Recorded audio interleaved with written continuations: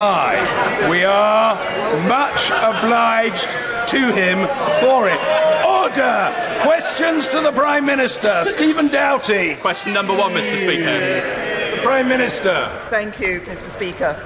And, Mr. Speaker, first of all, I'm sure that the whole House will want to join me in paying tribute to our former colleague, Paul Flynn.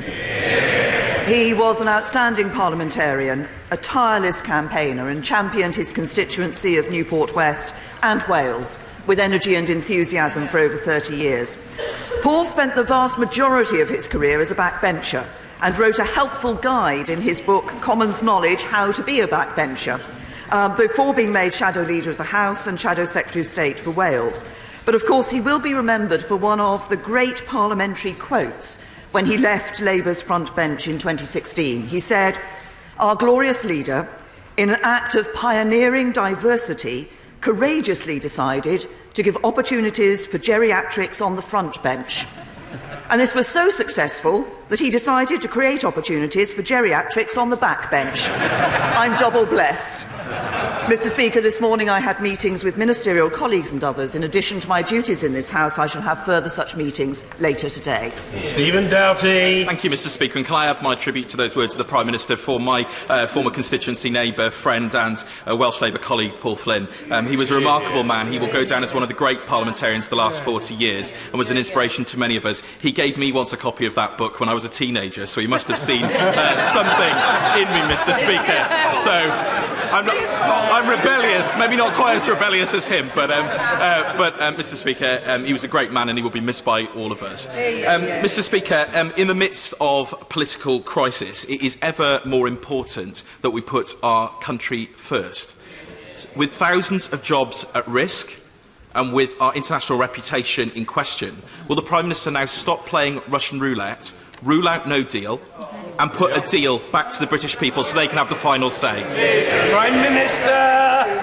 Can I say to the honourable gentleman, first of all, as he knows, that there are two ways in which it's possible to ensure that we don't see no deal.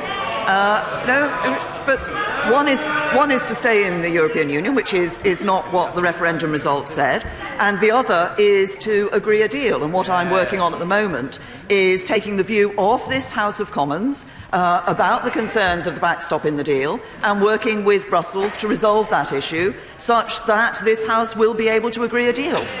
Theresa Villiers. Mr. Speaker, this afternoon this House will debate anti-Semitism. And with that in mind, I quote from the statement of the Honourable Member for Enfield North, who explained Labour inactivity on this issue as that given a choice between the support of anti-Semites and ridding Labour of Jew hate, they have decided to side with anti-Semites. In the light of that, will the Prime Minister join me in urging Labour to rid their party of this scourge once and for all? Prime Minister! Can I say to my right honourable friend that I think this is a very important issue that everybody in this House should take seriously.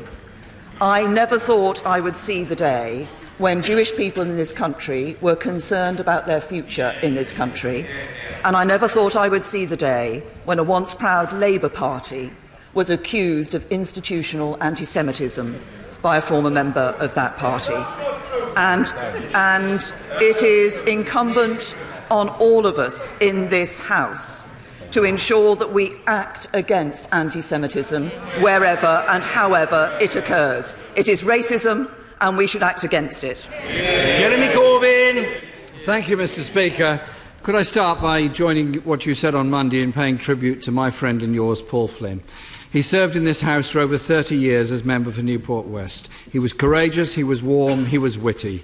And as the Prime Minister pointed out, when he served briefly on the Shadow front bench, he came to the first Shadow Cabinet meeting and welcomed to me my diversity project to promote octogenarians to the Shadow Cabinet.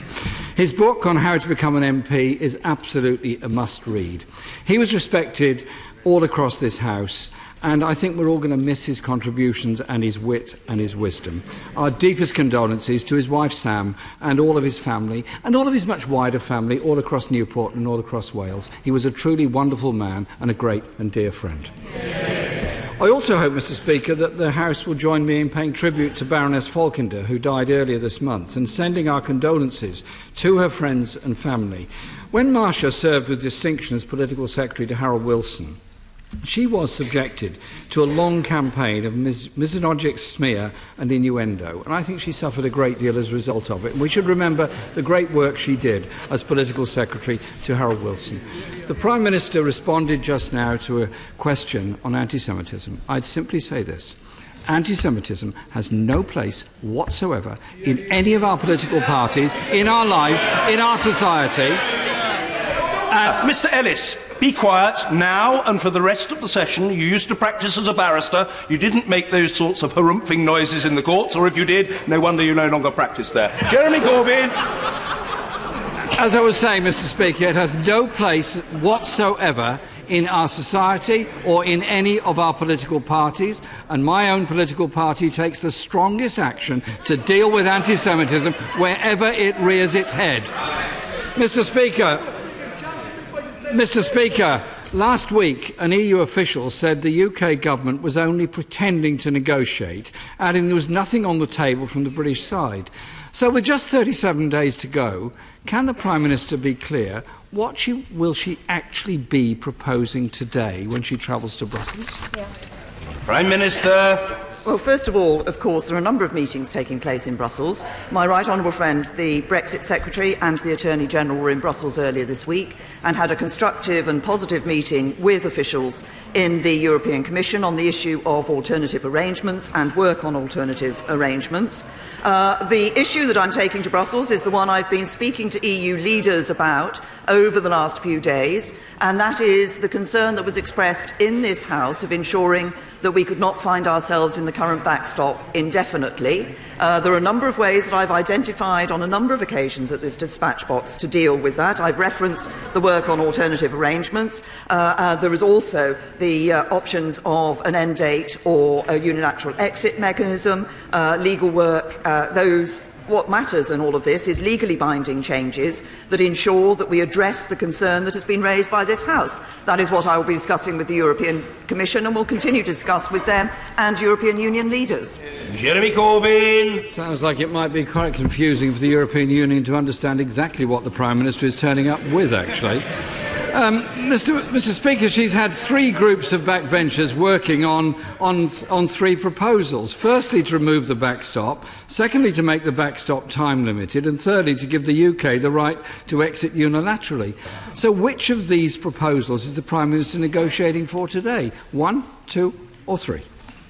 Prime Minister. The right honourable gentleman points out that, as I have said, I've just said in my opening response to his question, he could have listened to that answer, but I'm happy to repeat it. There are a number of ways in which it is possible to address the issue that has been raised by this House of Commons, and work is being undertaken on those various issues. So on the alternative arrangements, for example, while the Commission has raised questions, particularly about the extent to which derogation from European Union law would be necessary in order to put those into place, and there's a concern about being able to achieve that if we're going to leave in time. Nevertheless, we have agreed that a work stream will go forward on those matters. We're also exploring the other issues, but the point is a very simple one.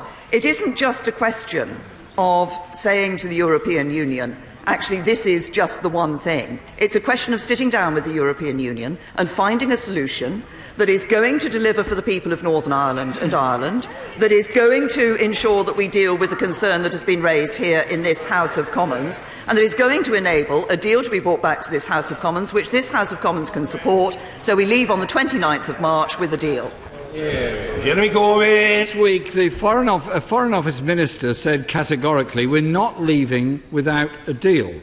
But sadly, he doesn't speak for the government. Her Business Minister says he's very conscious of the damage of not ruling out a hard Brexit is having on business and industry. People's jobs and livelihoods are in the Prime Minister's hands. Will she stop playing games with people's jobs and make it very clear that no deal is absolutely ruled out? Prime Minister. People's jobs and futures are in the hands of every member of this House. Once again, the right honourable gentleman could have listened to the answer that I gave to his honourable friend in the first question that he asked. There are only two ways to take no deal off the table. One is to back a deal, the other is to revoke Article 50 and stay in the European Union. Now, he's refused to back a deal, so the obvious conclusion is that he must want to revoke Article 50. So he can stand up now and tell us what his policy is, to back the deal or stay in the European Union. Jeremy Corbyn. Well, I did write a very nice letter to the Prime Minister setting out what our views were. I'm sure she'd received it and read it, and I hope she's going to think on it. But it appears, Mr. Speaker, that the Right Honourable Member for West Dorset is right when he said last week, this government and my Prime Minister will actually prefer to head for the exit door without a deal in the event her deal does not succeed. And he went on to say it's a terrifying fact. Mr. Speaker, thousands of car workers in Derby, Sunderland, Birmingham and Swindon are facing redundancy. Does that matter to the Prime Minister?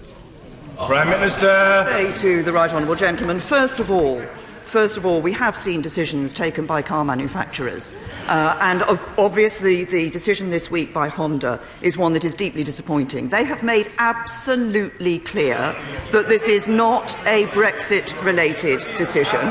This is a decision about the change that is taking place to the global car market. Jobs, of course, matter to this government. And while the right honourable gentleman wants to talk about jobs, perhaps he would like to change the habit of a lifetime and stand up at that dispatch box and welcome the excellent job figures under this government that we've seen this week. Well, the Prime Minister doesn't seem very interested in listening to those companies and industry bodies that say they need a customs union. And when she talks about jobs, will she also talk about those doing 2 or 3 jobs to make ends meet, those on 0 hours contracts, those are so low paid they have to access food banks just to survive, those suffering from in-work poverty under her watch, under her government?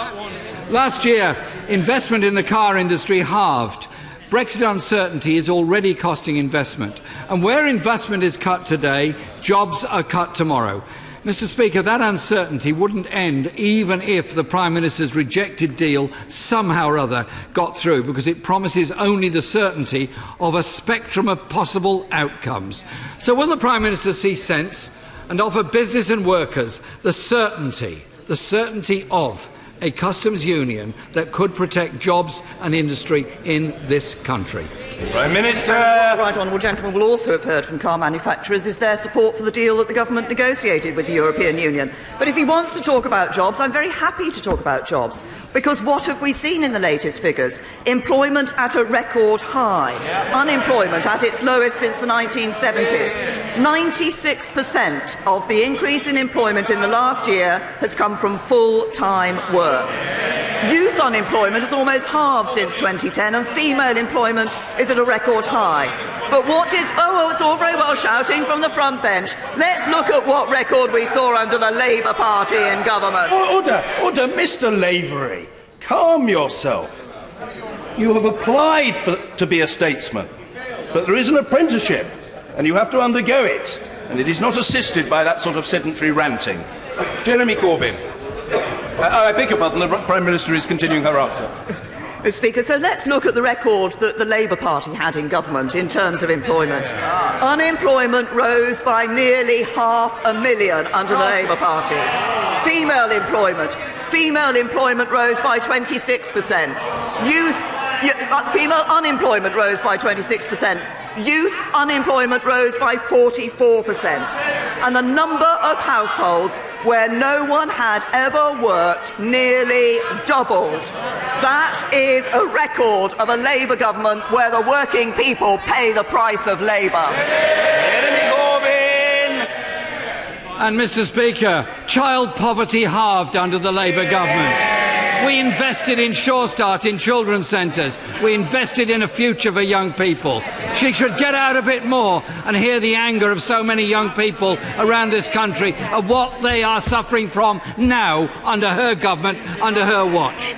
The chair, Mr. Speaker, of the manufacturers' organisation Make UK said yesterday, "I'm saddened by the way that some of our politicians have put selfish political ideology ahead." You should hear the rest of it first. Ahead of the national interest and people's livelihoods, and left us facing the catastrophic prospect of leaving the EU next month with no deal. The Society of Motor Manufacturers and Traders, Food and Drink Federation, National Farmers Union and the CBI all want a disastrous no deal ruled out. Along with the TUC, many also support the UK being in a permanent customs union. A little over a month ago, and this government has failed to put the country first. The crisis of jobs going, industries under threat, and the Prime Minister indulges in what our own business minister calls fanciful nonsense. When is she going to put the interests of the people of this country before the interests of the Conservative Party? Prime Minister! To the right honourable gentleman, can I say to the right honourable gentleman, he has consistently put his party political interest ahead of the national interest. He has. We can take no deal off the table by agreeing a deal. Yet at every stage he has acted to frustrate a deal. He has acted to make no deal more likely. But that's not surprising from this Labour Party, because what do we see from his Labour Party? Hamas and Hezbollah friends, Israel and the United States enemies, Hatton a hero, Churchill a villain. Attlee and Bevan will be spinning in their grave. That's what the right honourable gentleman has done to a once proud Labour Party. We will never let him do it to our country. Charles Walker!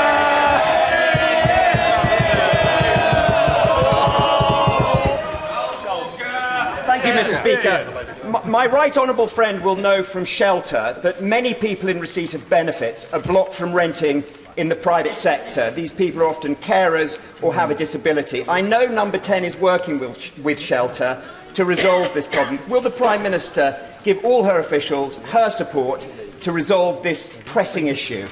Prime Minister! Say to my honourable friend, he's absolutely right to raise this issue. We are working with Shelter on it. I do urge that work to go ahead and to be to a fruitful conclusion. Can I also say to my honourable friend that actually this is an issue that one of my local councillors, Stuart Carroll, has raised with me, and I know he has come in to work with Number 10 as well on this issue. It's an important issue. We're working on it, and we look to find a satisfactory resolution of it soon. Ian Blackford. Thank you, Mr. Speaker. Can I associate myself with the remarks of the Prime Minister and the Leader of the Opposition for the sad death of Paul Flynn? He will be missed by many, and thoughts and prayers are with Sam and his family. He was a unique and a truly gifted parliamentarian. It was a pleasure to serve on a committee with him. It was a pleasure to have known him. Mr. Speaker, Westminster is broken. We are in the middle of a constitutional crisis, on the brink of a Brexit disaster. And yet, this place is at war with itself. The Tories and the Labour Party are imploding. Scotland deserves better. We need a way out. Time is running out. Will this House get to vote on the Prime Minister's Brexit deal next week? And if not, when? Prime Minister! To the right honourable gentleman. Obviously, we're in these discussions with the European Union, and we will bring a vote back to this House when it is possible to bring a vote back to bring a deal back that deals with the issue that the House of Commons has raised. We've listened to the House of Commons. We're working on the views of the House of Commons with the European Union, and we'll bring a vote back when it's the right time to do so. Ian Blackford. Mr. Speaker, quite simply, that is not good enough. Time is running out. 3,500 jobs lost from Honda. The NFU says a no-deal Brexit is the stuff of nightmares. 100,000 jobs in Scotland under threat. Prime Minister, you are bringing the UK economy to its knees. How many warnings? How many jobs? how many resignations will it take the Prime Minister to stop this madness? If you don't act, Prime Minister, Scotland will. Prime Minister! Can I say to the Right Honourable Gentleman, we see debt down, deficit down, jobs up, taxes down. Oh, taxes down. Not in Scotland, of course, where the SNP are putting taxes up. And if he says it's not good enough, I'll tell him what's not good enough. It's an SNP that wants to take Scotland out of the United Kingdom, knowing full well that being a member of the United Kingdom is worth £1,400 every year for each person in Scotland. He talks about damaging the economy. The only people who are going to damage the economy in Scotland are sitting on the SNP benches. Leo Doherty! Thank you very much, Mr. Speaker. Will my right honourable friend, the Prime Minister, join me in thanking the Home Secretary for making it very clear that those who join or support terrorist organisations abroad do not deserve British citizenship, and that this government is not a soft touch for terrorists? Well, can I say to Minister? I think it is an important message for us to give, that we're very clear that we will take action against those who are involved in terrorism. Obviously, the question of deprivation is one that each Home Secretary deals with on a number of occasions. I've dealt with deprivation cases myself. There's a very clear set of criteria on which the Home Secretary considers that matter. But the overall point my honourable friend makes is absolutely right, which is how important it is for this government and this country to make very clear that we will take action against those who are involved in terrorism. Eleanor Smith. Thank you, Mr. Speaker. Before I go into my question, could I just say about Paul Flynn, a colleague? I went to Bangladesh with him and him and his wife, and it was absolutely lovely. He's a very nice person who surely will be missed. Can I give my condolence to his wife, Sam, and hopefully she'll get in contact with me as soon as we can. Thank you. Right. Prime Minister.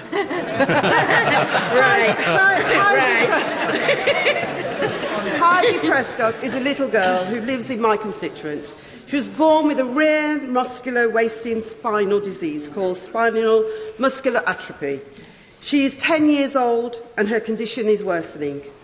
Heidi is now losing the ability to walk and is spending most of her time in a wheelchair. There is a treatment which could help Heidi to slow down the deterioration and prolong her life. It's called Spinraza. It's not available in England, but will be in Scotland in April 2019. Can I ask the Prime Minister, why can't this treatment be accessible to my constituent, Heidi, and other children in England with this disease? Prime Minister. To the honourable lady, obviously she's raised a particular case about Heidi, her constituent, and obviously I'm sorry to hear that Heidi is in these circumstances. The question of the drugs that are available and the treatments that are available, obviously we do have a robust independent process through the NICE reviews to look at new medicines that are possible, and this is the case with Spinraza. I'm pleased that Biogen have actually submitted, as I understand it, a revised submission for the NICE Appraisal Committee to consider, and that a meeting has been arranged for the 6th of March, under which those recommendations will be considered. Sir David Amis. Parliamentarians should be horrified that any human being would spend the night sleeping on a pavement. And in that regard, would my right honourable friend take the opportunity, following the visit from the relevant Minister for Derbyshire, that Southend Borough Council, together with its associated bodies, has reduced rough sleeping by 85%, and that's another reason Southend should become a city. and will the government do all it can to address issues of alcohol abuse and mental health? Prime Minister. My friend, that well done for getting in his bid for Southend once again to be a city, in that he raises very important issues. We are addressing these issues of alcoholism and mental health, and of course often these are issues that are connected where people do find themselves homeless or rough sleeping. I'm happy to congratulate Southend Council on the work that they have done to reduce rough sleeping in their area. I'm pleased to say that the Rough Sleeping Initiative, which the government has introduced, is where we're working with local authorities with the highest levels of rough sleeping, has seen in those areas rough sleeping falling by 23%. So action is being taken, it is having an impact. Of course there is more to do, and we do focus on those issues which underlie the problems that those find themselves rough sleeping are experiencing. Matthew Pennicook. Thank you, Mr. Speaker. Hundreds of leaseholders in my constituency and many thousands more across the country are not only still living in privately owned buildings covered in dangerous Grenfell-style cladding, they have no idea whether they will have to pay the full costs of remedial works and interim fire safety measures. I'm sure the Prime Minister will tell me that she expects building owners not to pass on these costs and that nothing is ruled out. But all my constituents want to know is when will the government act to make private owners pay rather than just continue to ask them nicely? Minister. The honourable gentleman, I think he has heard me respond on a similar issue on this before, because we have repeatedly called on private building owners not to pass costs on to leaseholders. As a result of our interventions, 216 owners have either started, completed or have commitments in place to remediate, and 50 are not cooperating, but we're maintaining pressure on those and we rule nothing out. We have established a task force to oversee the remediation of private sector buildings, and that is actively working to do just that. Anne-Marie Trevelyan. Thank you, Mr. Speaker. Sometimes our public services fail to provide our military personnel, the veterans or their families with the support that they need, and they have nowhere to take their case for arbitration. Would the Prime Minister meet with me to discuss my campaign to create an Armed Forces Covenant Ombudsman so that those who've served our country will know they are valued? Yes. Well, can I first of all thank my honourable friend for the way in which she has worked to champion the Armed Forces Covenant and the interests of the armed forces. And of course, we should all recognise the sacrifice and dedication of our armed forces and the work they do for us day in and day out. I'd be very happy to meet with my honourable friend and discuss the proposal that she has. Tonia Antoniazzi. Thank you, Mr. Speaker. Prime Minister, alongside the tributes paid to our late dear colleague Paul Flynn, I hope she will join me in recognising his dogged determination in his fight for the legalisation of medicinal cannabis. Since November, however, the rescheduling of medicinal cannabis hasn't changed anything. Not a single new NHS prescription has been issued, causing the families of children with epilepsy, in particular, unbearable suffering. It's evident that someone somewhere is blocking it. But did the government mean to block this life-changing medicine to these children? And if not, what will they do about it? Prime Minister. The Honourable Lady, that of course the government has taken action in relation to the issue of medicinal cannabis, but the important thing is that decisions are taken on the basis of clinical evidence and taken by those who are best able to take those decisions, rather than simply being taken by government ministers. So a process has been put in place to ensure that where there are cases, those cases are looked at, they are looked at very carefully, and decisions are properly taken by the clinicians who are best placed to do so. Philip Hollowbone. The Home Secretary is to be congratulated for his swift and decisive action in removing British citizenship from Shamima Begum. But the fact remains that of the 900 British nationals who've gone to support Daesh fighting against British armed forces in Iraq and Syria, only 40 have been prosecuted. With 400 of these individuals set to return back to this country in the very near future, will the Prime Minister revisit the provisions of the Treason Act to make sure that these appalling activities receive suitable and just punishment? I say to Minister. Obviously our priority is ensuring safety and security here in the UK. And we also recognise that anyone who's travelled to Syria has not only put themselves in considerable danger, but potentially poses a serious national security risk. And any British citizen who does return from taking part in the conflict must be in no doubt they'll be questioned, investigated and potentially prosecuted. It is right that we follow that process, but I'm sure my honourable friend will also accept that one of the issues in looking at prosecution is ensuring there is evidence to enable prosecution to take place. But decisions on how people will be dealt with are taken on a case-by-case basis to make sure the most appropriate action is taken. And, of course, what we are doing is ensuring in every decision that we put the protection of the public and the safety of the public first. Tom Brake. The Prime Minister is correct. History will judge us all. History will judge us all. And those in positions of authority will be particularly harshly judged. People like the Prime Minister and the Leader of the Opposition for dividing the country and dividing their parties. So will the Prime Minister finally rule out no deal and stem the bloodletting in British jobs, dismiss the nonsensical notion of a jobs-first Brexit, and extend Article 50 to enable the people finally to vote on what is the sole justification that she sees for backing Brexit, and that is the will of the people? Can I say to the Prime Minister, if he is so concerned about ensuring that we don't leave the European Union without a deal, then he has a simple route through it, and that is to back the deal that the government brings back from the European Union. Sir Oliver Heald. Prime Minister join me in paying tribute to my old friend Steve Diamond, a haemophiliac sufferer who was infected with blood which was contaminated. He fought bravely for many years, over 20 years, showing great bravery and also resilience, and was supported throughout by his wife Sue. He was very grateful when the inquiry was set up, the Langstaff inquiry. And does she agree with me that it is vital that all the necessary NHS documents and all the medical notes which may be needed by that inquiry are available to it so it can be fully comprehensive? Well, first Minister. Of all, join my right honourable friend in paying tribute to Steve Diamond. The contaminated blood scandal was an appalling tragedy. It should never have happened, and it's vital that victims and their families who've suffered so much get the answers and justice they deserve. And they've waited, as we all know, they've waited decades for this.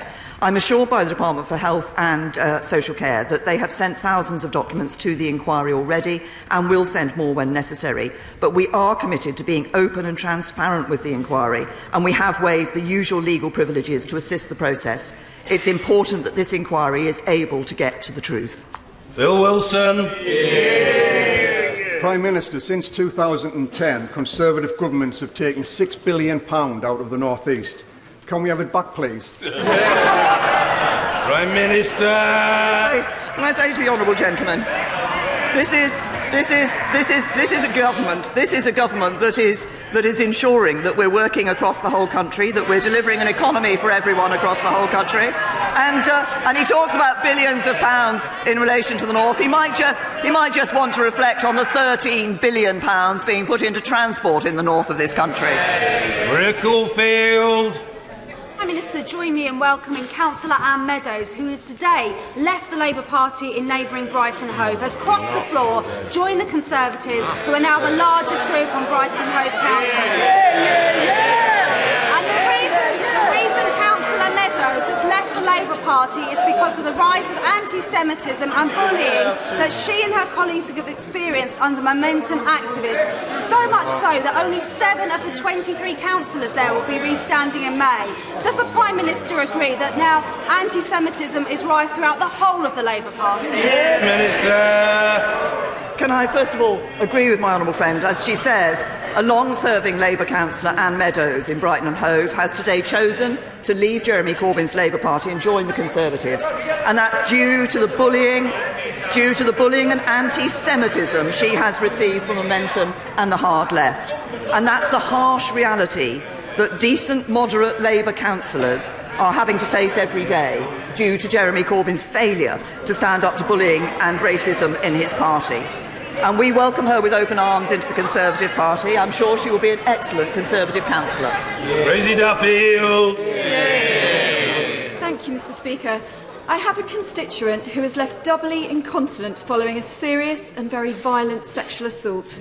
She previously had a lifetime award of disability living allowance. However, recent PIP assessments have concluded that she is not entitled to DLA, or the mobility components of PIP, despite this extremely difficult condition dominating every aspect of her daily life. Will the Prime Minister please ask the Secretary of State to look urgently at the DWP's failure to recognise the impact of this very serious condition? Well, the Minister will recognise that I'm not able to respond to the individual details of the case at the dispatch box, but I will ensure that the Department for Work and Pensions and the relevant minister looks at that case and responds to the Honourable Lady. David Tredinnick. Improving mental health care has rightly become a priority for the government. But can my right honourable friend, the Prime Minister, tell us, is the government doing anything to improve the situation concerning mental health for NHS staff who are hard-pressed and deserve support?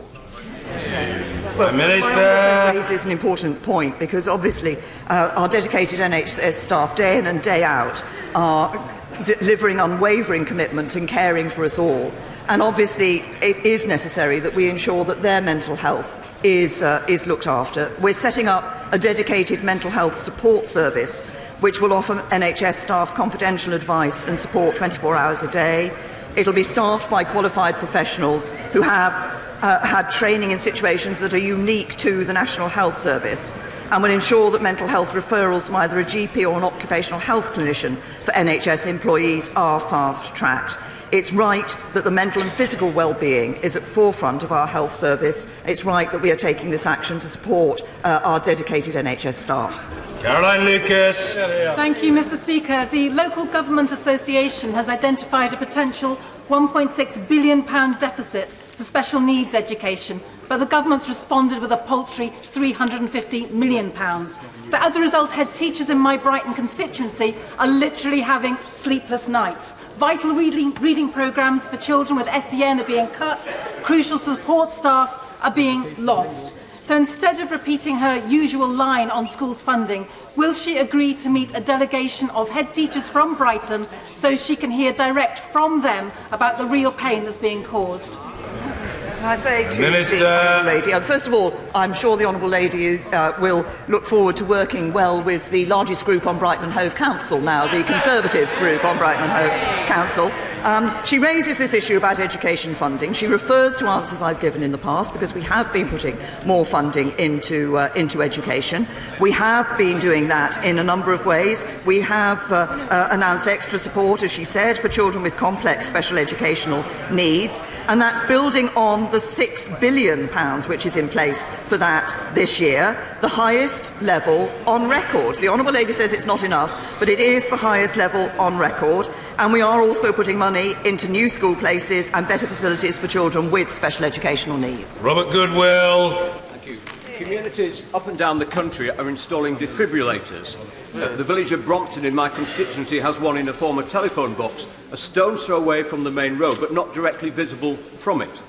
Does the Prime Minister think it would be a good idea if we had a nationally approved defibrillator road sign so that these life-saving devices could be quickly accessed in the event of an emergency? Prime Minister. Can I commend the action being taken in my right honourable friend's constituency? I see the same action being taken in my constituency of people ensuring that defibrillators are available. He's raised a very interesting point, and I'll ask the Department of Transport to look at it seriously. Lyndon. Thank you very much, Mr. Speaker. Recent research from the charity Bliss shows that 2/3 of dads have to return to work whilst their premature or sick babies are still in the neonatal intensive care unit.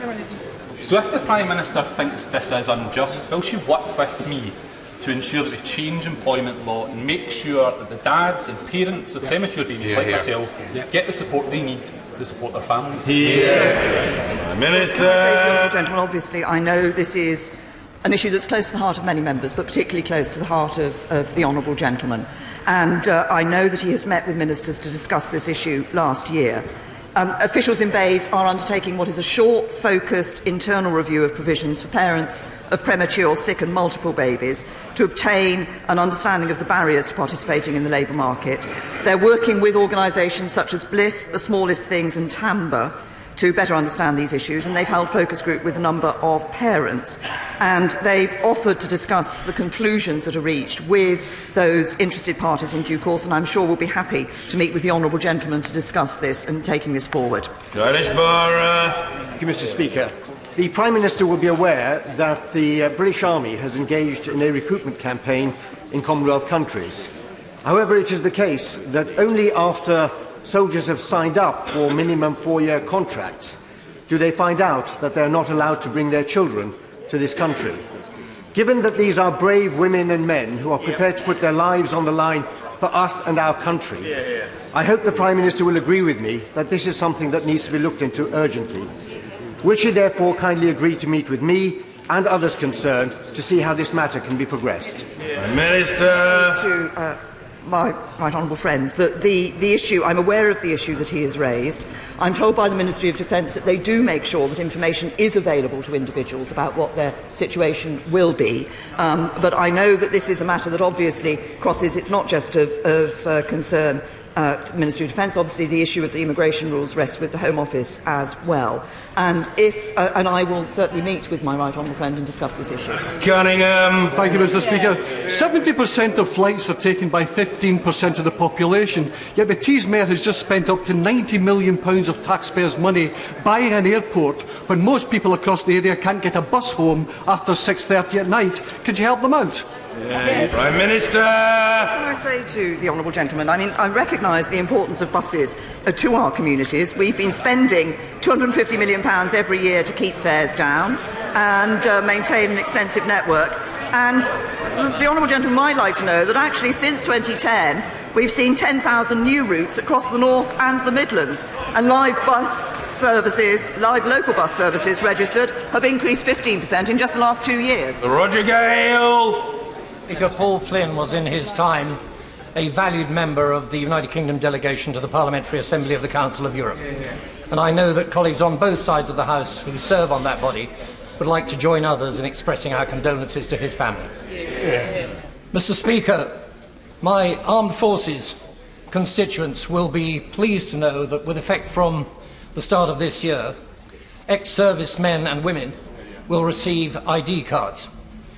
Will my right honourable friend join me in expressing the hope that in time that card will become a passport to public recognition of some of the bravest and finest in our country? Prime Minister. To my honourable friend, we owe a huge debt of gratitude to the ex-forces community, and we are working hard, as he's indicated, to ensure that they receive the support that they deserve. As he says, any personnel who left the military since December 2018 will automatically be given one of these new ID cards, which will allow them to maintain a tangible link to their career and in the forces. But as my right honourable friend, the Minister for Defence People and Veterans, said, these new cards celebrate the great commitment and dedication of those who have served this country.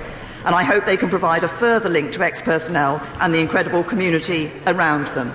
And I hope they will, as my honourable friend says, be a sign of the incredible valour that those ex-servicemen and women have shown. Angela Eagle. Thank you, Mr. Speaker. In 2017, during the election, we learned what the Prime Minister's definition of strong and stable was. As our automotive industry disintegrates before our eyes, as investment is put on hold, as growth slows, are we now learning what the Prime Minister's definition of smooth and orderly Brexit is? Prime Minister. To the honourable lady, as I say to every member of this House,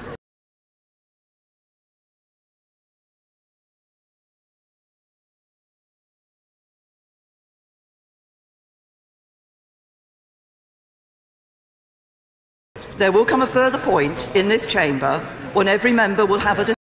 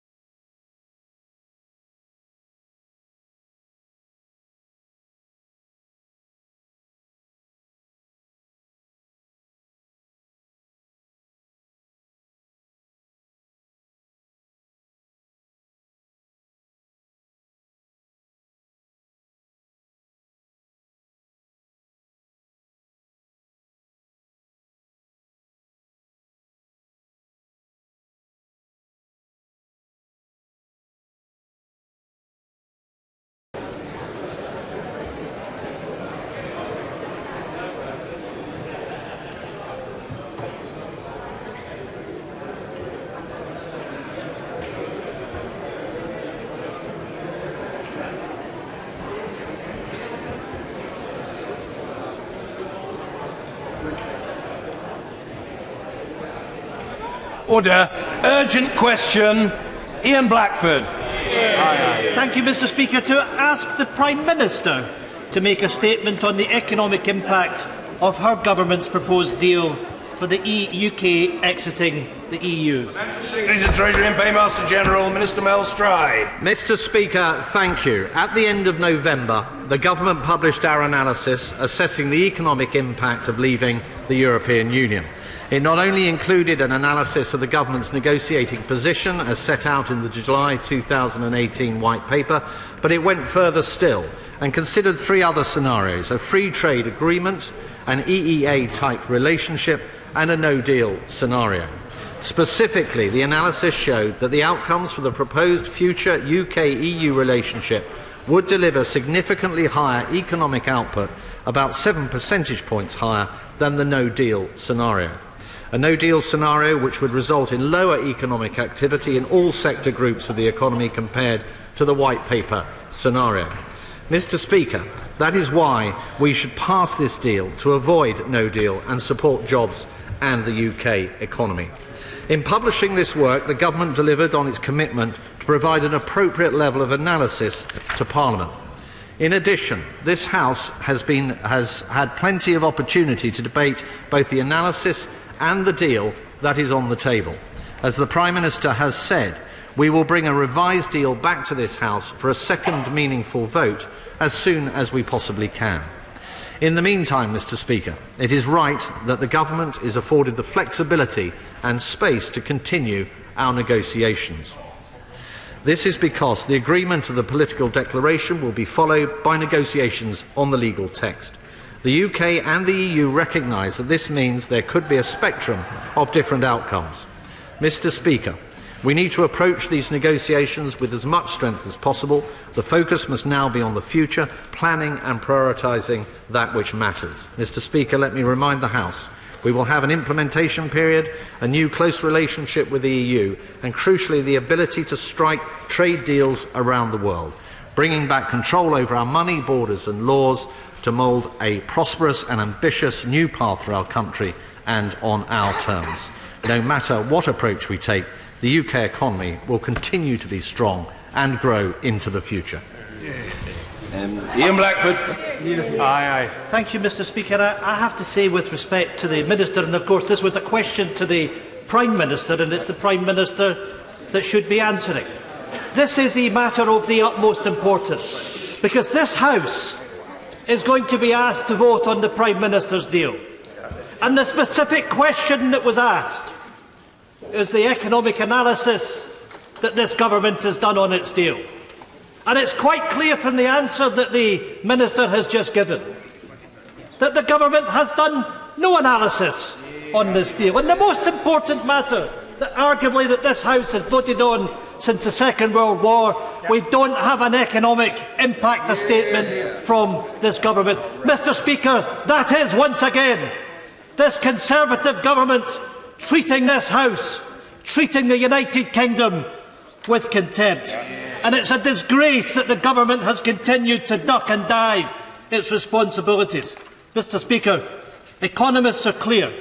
The PM's deal is set to hit GDP, the public finances and living standards. Analysis published by the LSE estimates the Brexit deal could reduce UK GDP per capita by between 1.9 and 5.5% over 10 years, compared to remaining in the EU. The National Institute of Economic and Social Research have warned if the government's proposed Brexit deal is implemented, then GDP in the longer term will be around 4% lower than it would have been if we stayed in the EU. The Bank of England analysis states that the government's deal will raise unemployment by 4% and inflation by 2%. Mr. Speaker, the Prime Minister is running feart of the truth, with her government refusing to admit the damage that her deal will do. The government cannot claim that its November document covers its deal. Let's look at the facts. Page 17 of the Treasury analysis looked at the modelled average free trade agreement, and it states, as such, it does not seek to define or model a bespoke agreement. But, Mr. Speaker, the Prime Minister tells us she has a bespoke deal. The Treasury analysis continues. This scenario is not indicative of government policy, as it would not meet UK objectives, including avoiding a hard border in Northern Ireland. There we have it, in black and white. The Treasury analysis conducted last year does not account for the Prime Minister's deal. So I say to the Government, where is the analysis? MPs continue to be expected to vote on the proposed deal without the Government explaining the economic consequences, the height of their responsibility.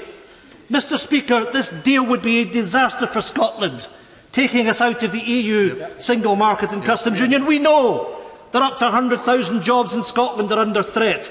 This Government is sticking its head in the sand. Everyone knows that this Government is bringing our economy to its knees. We cannot allow the Tories to drive us off the cliff edge.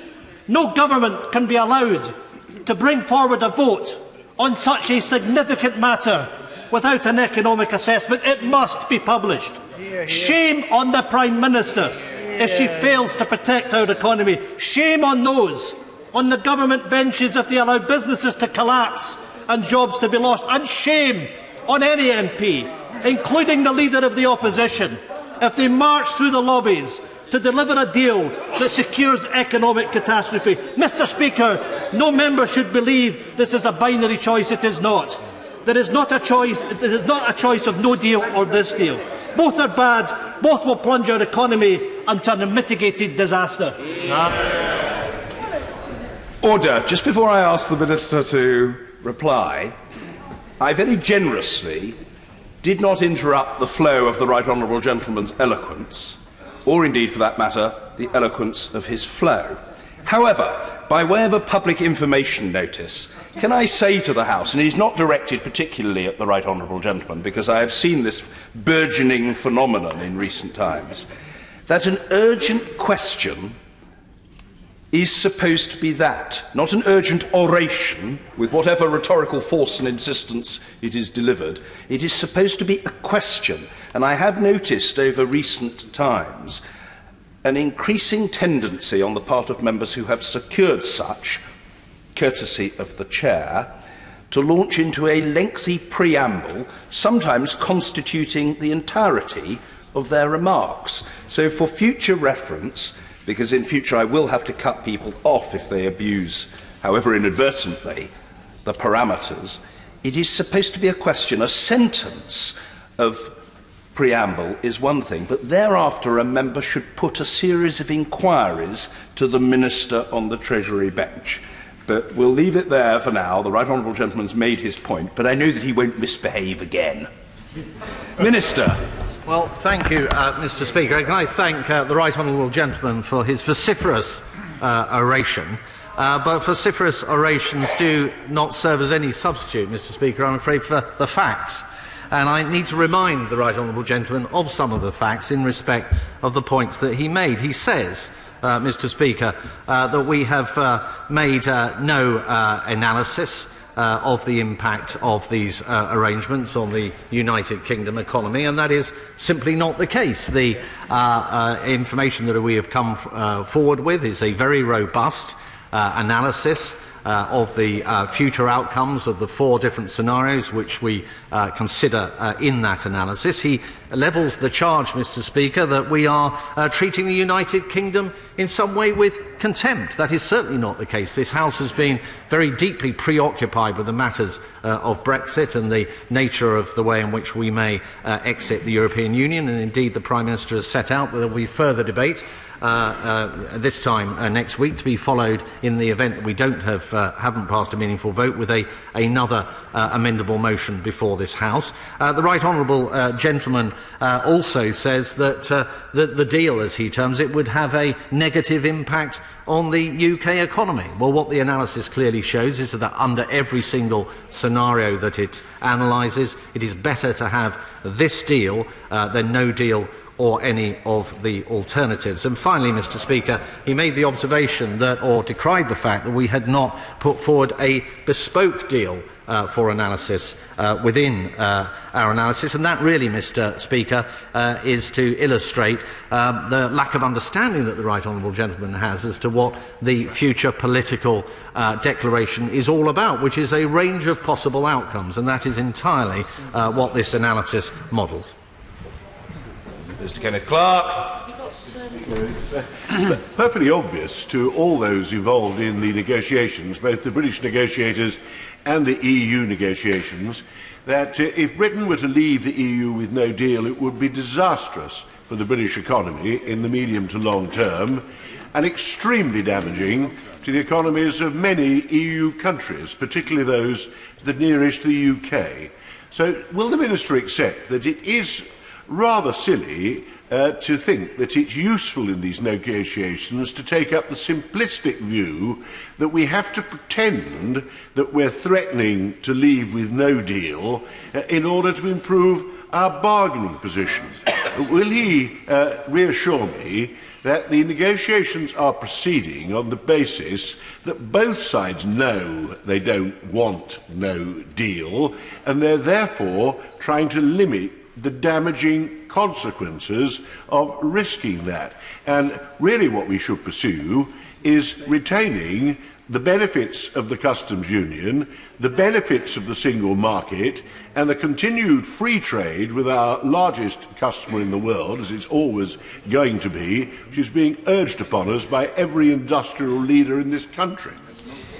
Well, my right honourable and learned friend, Mr. Speaker, is entirely right that a no deal would be a very unsatisfactory outcome. But of course what the House will appreciate is that the only way of avoiding a no deal is to secure a deal, and that is why the Prime Minister will be shortly returning to Brussels to have further discussions with the EU Commission and Jean-Claude Juncker in pursuit of a deal. Jonathan Reynolds. Speaker, for over 2 years, businesses and trade unions have called for clarity about the government's Brexit deal. And for 2 years, there's been nothing but delay and a total lack of clarity. What's been clear, though, from the wide range of independent analysis that we've received, is that the government's Brexit deal is not good news for our economy. Even the government's own modelling said that the economy would be nearly 4% smaller if the government's deal went ahead, equivalent to £83 billion if it happened today. So it's no surprise that the Prime Minister's deal has struggled to command any widespread support, leading to the largest ever defeat in the House of Commons. And the climate of uncertainty created by the government's Brexit blundering, especially the refusal to take no deal off the table, first of all led to businesses delaying investment decisions, but now decisions are being taken, but as a result of that uncertainty and insecurity, the decisions are to cut jobs and to cut investment. And the result, as the Governor of the Bank of England has told us last month, business investment in 2018 fell by 3.7% in year-on-year terms. So let's go through some of those decisions. Jaguar Land Rover has cut 4,500 jobs. Ford has cut 1,000 jobs in Bridgend. Honda's Swindon closure, not supposedly related to Brexit, will mean 3,500 people lose their employment. And in financial services, HSBC has announced it will move 7 offices from London to Paris in 2019. Deutsche Bank has said it is considering moving 75% of its balance sheet from London to Frankfurt. But this isn't just about Brexit. It's about how the government has failed to produce an economic plan that tackles our productivity crisis and increases investment for the long term. It's a government putting our economy at risk through failed management and failing to secure a Brexit deal that would protect jobs and the economy. So can I ask the Financial Secretary, firstly, what has happened to the promise of frictionless trade? Secondly, where is the detail businesses need about the promised customs arrangements? Thirdly, can the government tell us at all what is the mysterious technology that will facilitate the government's proposed customs arrangements? Why has the government failed to even mention in the future partnership agreement the issue of intellectual property restrictions? And can the government confirm there's been a dilution of protection for road hauliers and passenger transport operators from the earlier Chequers commitments? Mr. Speaker, it is the role of the government's Treasury team, above all others, to stand up to protect our economy. It is as though the Chancellor has simply gone missing. But the government has run out of time. We cannot wait any longer for the answers we need, and the country cannot wait any longer for the answers it deserves. Well, Mr. Speaker, the honourable gentleman accuses this side of the House as having a lack of clarity around the issues of Brexit, and I find that slightly rich coming from the Labour front bench, given the position that the Leader of the Opposition has flip-flopped around as to whether to be within or without of the customs union, whether or not to honour the pledge that he appeared to make at his party conference for a second referendum, which appears to have been parked now. It does seem to me, Mr. Speaker, that the opposition are trying to ride at least two horses on this issue, if not more. And we know what happens when you do that. It tends to get rather painful in the end, as we are perhaps seeing in more recent events. He refers to the parliamentary defeat that the government suffered more recently. He chose to overlook the fact that the House did unite around a particular way forward, and that is to seek changes to the backstop arrangements, which is the main focus now of the negotiations that are continuing in Brussels. He referred to various impacts of employers and changes and the impact on the economy and employment, and that gives me a good opportunity, Mr. Speaker, to remind him of some of the facts that we have about the highest level of employment in our history as a country. We have the lowest level of unemployment since the mid-1970s. We have halved youth unemployment since 2010. And lest it be forgotten, of course, we know that with every Labour government in history, they have always left office with unemployment higher than it was when they entered office. Sir John Redwood. Will the Treasury issue a codicil or clarification on its economic forecasts, looking at what happens if we leave in March under the managed WTO model, when we spend the $39 billion plus of the withdrawal agreement on boosting public services and boosting our economy at home? We were bound to be better off. Isn't that true? I think an important point to make about the modelling is to recognise that it is on the basis of the status quo, so the model would not take into account the kind of factors that my right honourable friend has raised, or indeed changes in productivity or trade flows and other factors. And it will be really for individual members to assess those particular issues, the ones that he has raised in that context. Hilary Benn. Thank you very much indeed. Mr. Speaker, things have come to a pretty pass when here we are 37 days from Brexit and the House of Commons is actually discussing which of several options, all of them economically damaging, we should choose for the future of our country's economy. Since it is the government's policy that it is planning for a no-deal Brexit, could the Minister explain to the House what possible justification there is for that, given that its own economic assessment shows it would have the most damaging impact on the British economy? How could such an act of economic self-harm ever be justified? Well, what the right honourable gentleman overlooks was that whilst he is absolutely right that no deal in essence is something to be avoided, and indeed is not in the interests either of the United Kingdom or the European Union, that is not the same thing as saying that we should be reckless and not make sure that we're prepared for it should it happen.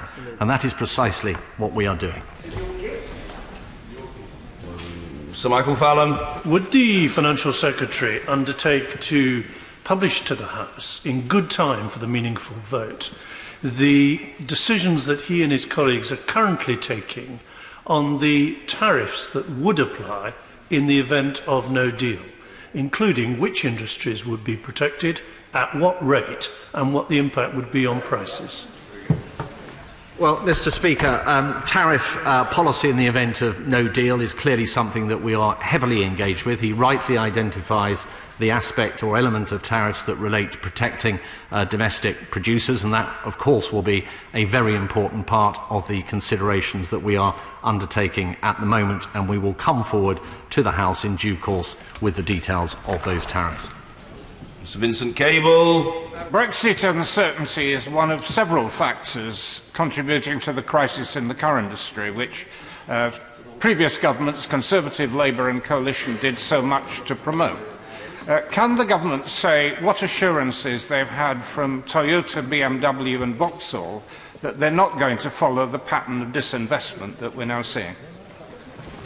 Well, Mr. Speaker, I think the right honourable gentleman's question would be most appropriately directed towards the Bays Department as to the specifics of the companies that he has listed. But I think Honda, which is a company that has already been raised in this particular respect, has made it clear that it is not a consequence of Brexit that is causing them to take a decision to depart the United Kingdom. It is more to do with changes in international around cars and the position of diesel in that respect, and of course the deal that Japan has struck on zero tariffs in a few years' time for exports from Japan into the European Union. Sir Desmond Swain. What would be the economic impact of membership of a customs union where access to our market was conceded to a third party without any reciprocal arrangement of our access to theirs? Well, my right honourable friend asked a very specific and interesting question, which begs, I think, many other questions as to exactly the form of the model that he is postulating. The important thing when it comes to access to our markets, Mr. Speaker, going forward, is that we have a tariff policy that both protects those domestic producers in our economy where they require protection, also ensures that our trade remedy regime is robust so that we can prevent the dumping of products into the UK market, but also is sufficiently liberalised such that the cost savings that would accrue to liberalised tariffs is there for the benefit of both consumers and for those who use those products in the production process that they have within the UK market. Helen Goodman. Mr. Speaker, I'm sorry that the Honourable Member for Broxtowe isn't in her place to ask this question herself, but last week she withdrew her amendment asking the government to publish their papers on the impact of no deal. Is the government still going to hold to that promise, even though she has defected from the Tory party? The analysis that the Honourable Lady refers to, of course, is contained within the cross-government analysis which we are discussing as part of this urgent question. Mr. Jacob Rees-Mogg. Thank you, Mr. Speaker. As the Treasury's forecasts before the referendum were woefully inaccurate, and the ABR was set up specifically to stop politicised reports coming out, would it not be better to consult a newspaper horoscope than Treasury forecasts? Well, I hate to disappoint my honourable friend, ingenious though and amusing though his question is, but I should point out just one fallacy in the premise to his question, which is that these are not forecasts. Ian Paisley. Thank you, Mr. Speaker. In the search for a withdrawal agreement that we can all support, can the Minister now confirm if draft proposals have been put forward to Europe that have put in place or have drafted a legally binding textual change to the withdrawal agreement? Well, Mr. Speaker, we have made it clear that our ambition is to strike an amended deal with the European Union so that we put beyond doubt this issue of how permanent or otherwise the backstop arrangements might be. I am not in a position to comment on the specifics of these negotiations that are ongoing at the moment because I'm not intimately involved with them. Kirsten Hare. Thank you, Mr. Speaker. Of course, we know that the economic impact that was done, assessment that was done on the Chequers deal, showed that there would be no impact on growth in Scotland. But does the Minister agree with me that nationalists have made it very clear that they will accept no deal that's put on the table? Because I know, the Minister knows, my constituents know, businesses in Scotland know that this is all just to cause the ultimate chaos to pave the way for independence. Correct. What the analysis shows is that under all the scenarios being considered, including no deal, it is the case that a deal based on the 2018 White Paper will result in a better result for our economy, for every sector, for every region and for every country, including Scotland, of the United Kingdom. Mark Francois. Thank you, Mr. Speaker. As the chairman of the Select Committee said, today is D-37. So in some 5 weeks from today, we will have honoured the wishes of 17.4 million UK citizens and left the European Union. But military veterans living in Cyprus will also be affected by some of these changes, not least because we recently signed a double taxation treaty with the Cypriot government. The Minister personally intervened in that negotiation to allow a 5-year transition period for military veterans receiving state pensions to have longer to adjust. He played a blinder and honoured the covenant, and on their behalf, may I thank him today for everything he did to look after them. Well, can I very sincerely, Mr. Speaker, thank my honourable friend for his extremely kind words. He is, as ever, overly modest. It was not indeed all my effort that secured the result that we achieved for those very important veterans in Cyprus. It was the honourable gentleman who raised this issue, brought it to my attention in committee and worked so hard with me to make sure that we achieved the right, just and desired outcome. Yeah. Stephen Doughty.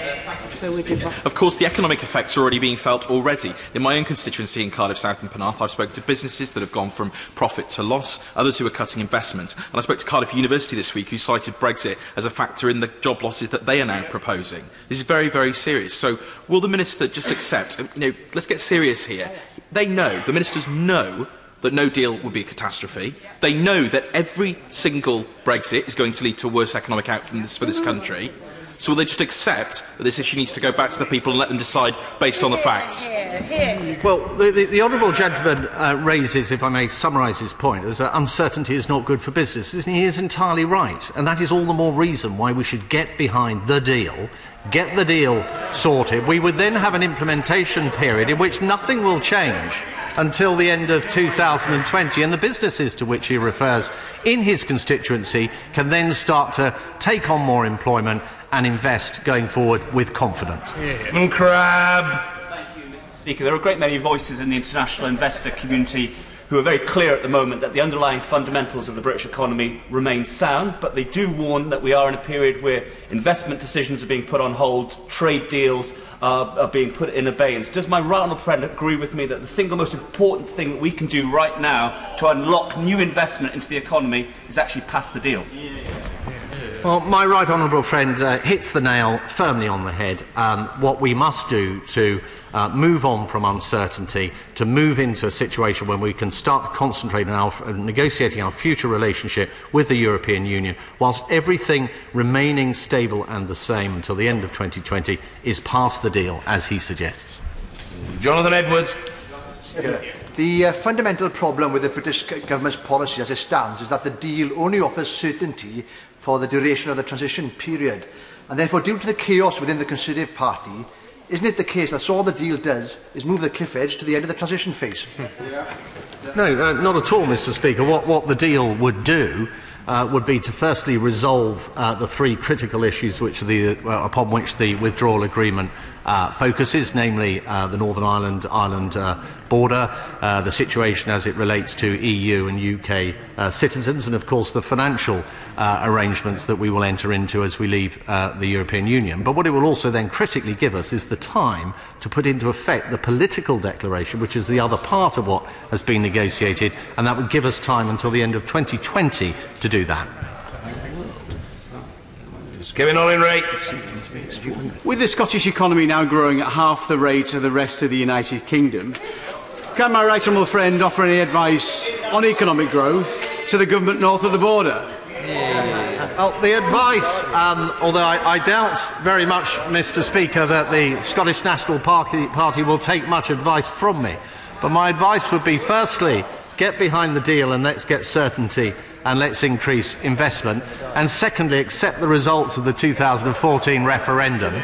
Stay with the United Kingdom. Don't end up in a situation where you're actually creating a border between the country of Scotland and the rest of the United Kingdom.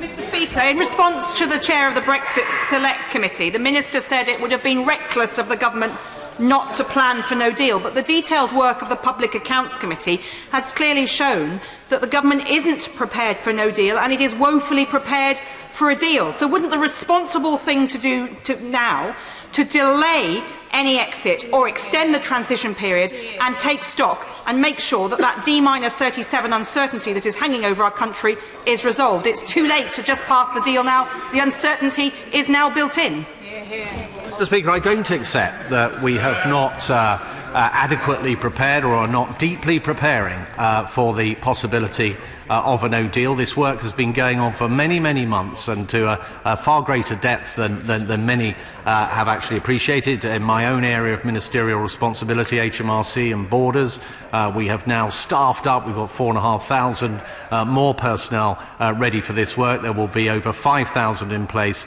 by the 29th of March. We have engaged with stakeholders right across the piece in terms of making sure that we have the most facilitated possible customs arrangements in place, particularly in respect of the short straits crossing Dover and Calais and so on. So an immense amount of work has been carried out.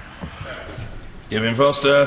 Thank you, Mr. Speaker. In considering the economic impact of the proposed deal, has the Secretary of State reflected on actually the key drivers of our economic performance are the policies we decide domestically around productivity, around our business structure, our tax structure? And we need to look at what the SNP is doing in Scotland to realise where we could go wrong.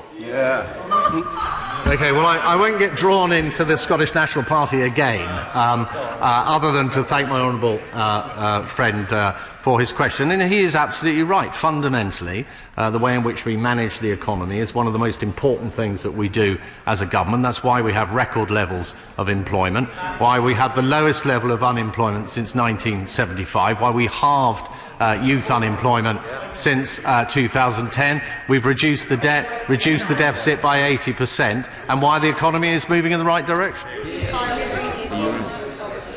Debbie Abrahams.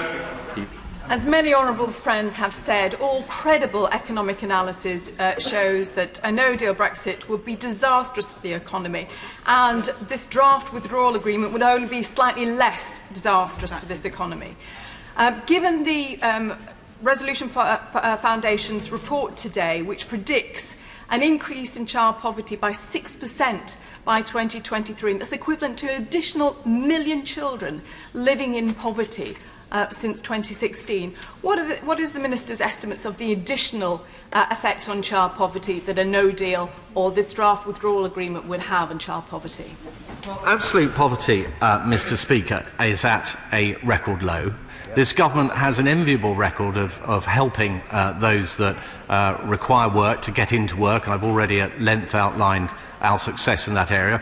We have also made sure that work pays in terms of the benefit system and our rollout of universal credit. But underpinning the Honourable Lady's question is a denial of the result of the 2016 referendum. The country took a decision to leave, and on that basis the decisions have to be whether we have a sensible deal as we've negotiated, or whether perhaps we end up with no deal that I think the vast majority of this House would not want to see happen. Stephen Kerr. Thank you, Mr. Speaker. My right honourable friend knows, and I know the people of Scotland know, that the SNP government, by their refusal to contemplate any form of withdrawal agreement whatsoever, are deliberately dragging Scotland to a no-deal situation, a crisis of their making, which they would then use as a platform to demand independence. What possible excuse, to the best of my right honourable friend's knowledge, what possible excuse does the First Minister of Scotland have for not attending the Prime Minister's Brexit cabinets? Well, it is for the First Minister of Scotland, Mr. Speaker, to answer for herself as to the reasons why she attends the functions and the points that my honourable friend has made. But there is no doubt, Mr. Speaker, that this is a matter that affects the entirety of the United Kingdom, including Scotland. I believe that the vast majority of us in this House wish to avoid a no-deal Brexit, and the Scottish National Party could play a very pivotal and important role in helping us to avoid that by supporting the negotiated deal. Marsha de Cordova. Thank you, Mr. Speaker. It is no secret that this government's deal will hit people's livelihoods, jobs and economic growth. And all credible economic analysis has said that a no-deal Brexit would have a devastating effect. With just 37 days to go, will the Minister agree now that we need to get serious and they need to consider extending Article 50? Well, Mr. Speaker, the Honourable Lady asks or urges us to get serious. We've been extremely serious at negotiating a deal with the European Union for a very considerable amount of time, and we continue to be engaged upon that endeavour. And where she is absolutely right is that we all, I think, most of us in this House, wish to avoid a no deal. But the way that we will do that is by members on the opposition benches and our members on this side uniting together and making sure we avoid no deal and we have a good deal for our country. Tom Brake. Now, we know the government have done no economic impact analysis of the proposed deal. Has the Minister perhaps done some economic analysis of the Secretary of State for International Trade's failure to secure the 40 trade deals that he had promised, those rollover trade deals that will be signed 1 minute after 11 o'clock on the 29th of March? Yeah, come on. Well, the Right Honourable Gentleman says that we've done no analysis of the deal, as he refers to it. As he will know, the deal is actually the political declaration, and that inherently would include a range of particular possible outcomes for that deal. And that is something that is modelled within the sensitivity analysis, within the analysis that we have brought forward to Parliament. Well, Mr. Seeley, sit down, young man. Sit down. Sit down. It's very discourteous. The father of the house comes in. Order! Don't sit there looking at your phone, man. I'm speaking to you. Show some respect and manners in the chamber. No, I don't need the honourable gentleman to get up. Remain seated and behave with courtesy. What on earth's got into you? Who's next? Chris Elmore. Thank you very much, Mr. Speaker. As the Minister will know, of all the European funding that comes to the UK, 23% of it goes to Wales. The Minister said that discussions on the Shared Prosperity Fund would start before Christmas. I'm wondering if he's played any part in that. Leave campaigner said that Wales would not be a penny worse off if we were to leave the European Union. So can the Minister set out how the fund will work, who will make decisions to ensure that the Welsh economy doesn't tank if we are to have this botched Brexit deal? Set out those details, as the Honourable Gentleman will know in due course. Order! It's very... not really a matter of order, but very poor taste. And I expect somebody as culturally sophisticated as the Honourable Gentleman to behave better than that. Alison Thewlis.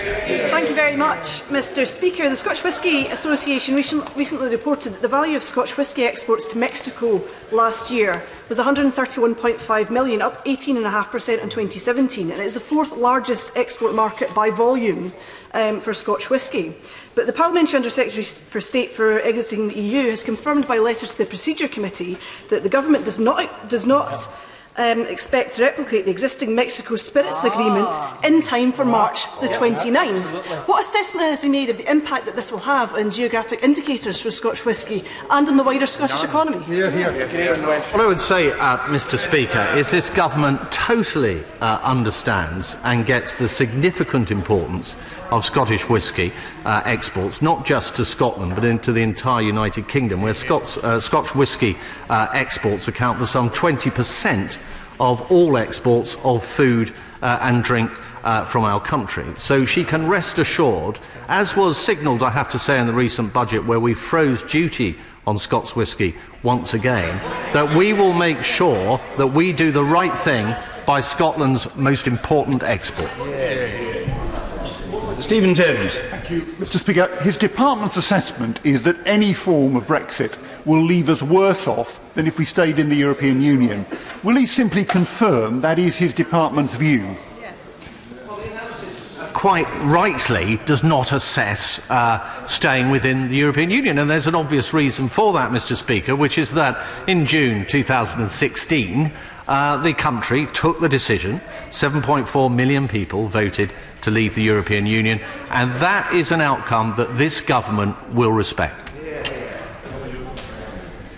Louise Haig. Will Operation Stack have to be replicated across all major ports in the event of no deal? Lady can rest assured that a very extensive amount of contingency planning has gone on and will continue to go on in terms of the arrangements that we may have to bring into force at our ports in order to make sure that goods keep flowing. Alan Brown. Thank you, Mr. Speaker. I've heard the usual nonsense from the benches obviously about SNP bad for not supporting this government's so-called deal. Yeah. If the deal is so good, why is the UK government not brave enough to take control and publish evidence on the financial impact? Now, has he seen the analysis for the Bank of England that his deal will raise unemployment by 4% and inflation by 2%?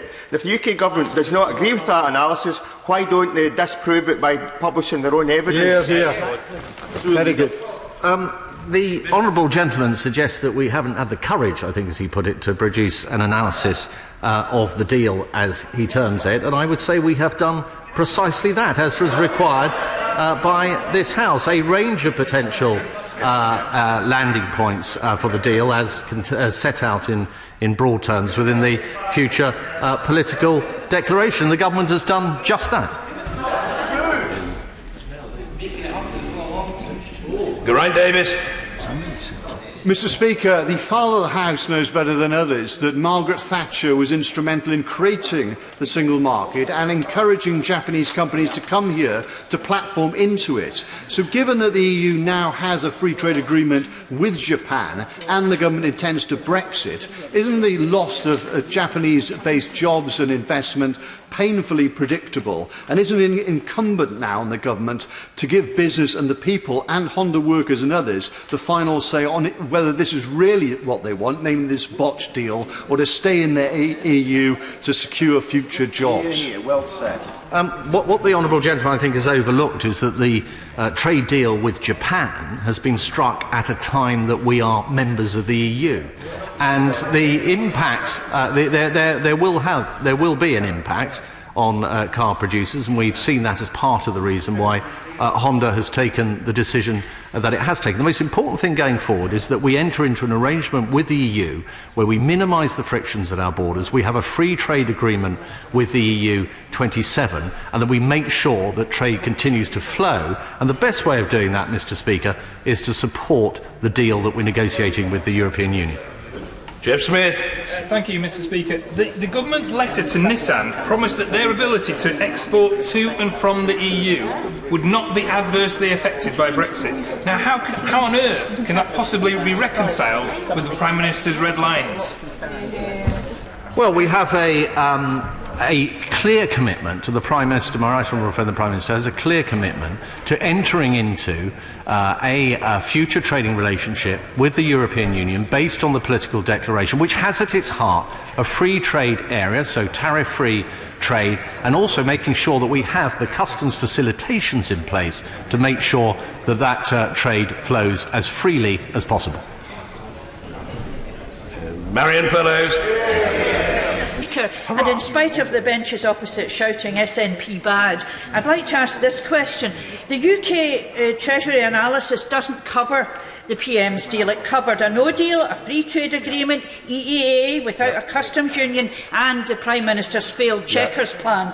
Does this mean the Prime Minister plans to ditch her plan for one of those or proceed without knowing the consequences? Well, what the analysis needs to do, Mr. Speaker, is to model the future political declaration upon which the negotiations going forward will rest. And of course, that is a relatively broad document with a number of potential outcomes. So what the analysis has quite rightly done is to take a range of possible outcomes in order to make that assessment and most accurately reflect the range of outcomes of where the deal itself may land. Deirdre Brock. Mr. Speaker, unlike the EEA or single market model, the PM's deal assumes that regulatory checks will be essential to the proper functioning of separate EU and UK markets. Doesn't he agree that we need to understand the impact of such trade barriers now? Well, this is precisely what the analysis is setting out, is a series of potential outcomes and the economic impacts thereof. We have some members suggesting that we should be analysing where we are at the moment, but that would not be appropriate given that we are leaving the European Union. But at the same time, it has to be recognised that we have not yet fully concluded the new trading relationship with the European Union, the EU 27, and therefore the analysis itself sets out a range of possible landing points for those negotiations. Patrick Grady. Thank you, Mr. Speaker. It sounds simply a Minister is actually starting to say and admit that there is no analysis of the withdrawal agreement bill. So I just want to press him. The withdrawal agreement was published laid before this House on the 26th of November. So on what date, specific date, did the government publish its specific analysis on that withdrawal agreement, economic analysis? And if so, what title or command paper number should I ask for in the vote office or the library in order to see the analysis? The analysis, Mr. Speaker, was, as demanded by the House, sets out the possible, different possible outcomes, including modelling a range of options between those contained within the June white paper of last year and an FTA and a point somewhere between the two of them in order to allow an informed look at the likely impact of the various range of outcomes that are implicit within the future declaration. And he will know that that is of necessity the way in which this analysis has to be conducted, given that we have a period of time during which we will be negotiating a precise exit arrangement with the European Union. Kirsty Blackburn. Mr. Speaker, this is Schrodinger's analysis. Even the Minister doesn't know whether or not it exists at this moment in time. Can he answer a simple question? Does he believe that the UK would be better off if it were to leave the EU with the Prime Minister's deal, or if it were to stay in the EU? Well, Mr. Speaker, I've been asked this question a couple of times, and the reality is that that is an entirely hypothetical question, because to end up staying within the European Union would be to fly in the face of the results of the June 2016 referendum, a referendum which saw a high level of turnout for any electoral event in our country's history, and this government is going to respect the outcome of that referendum.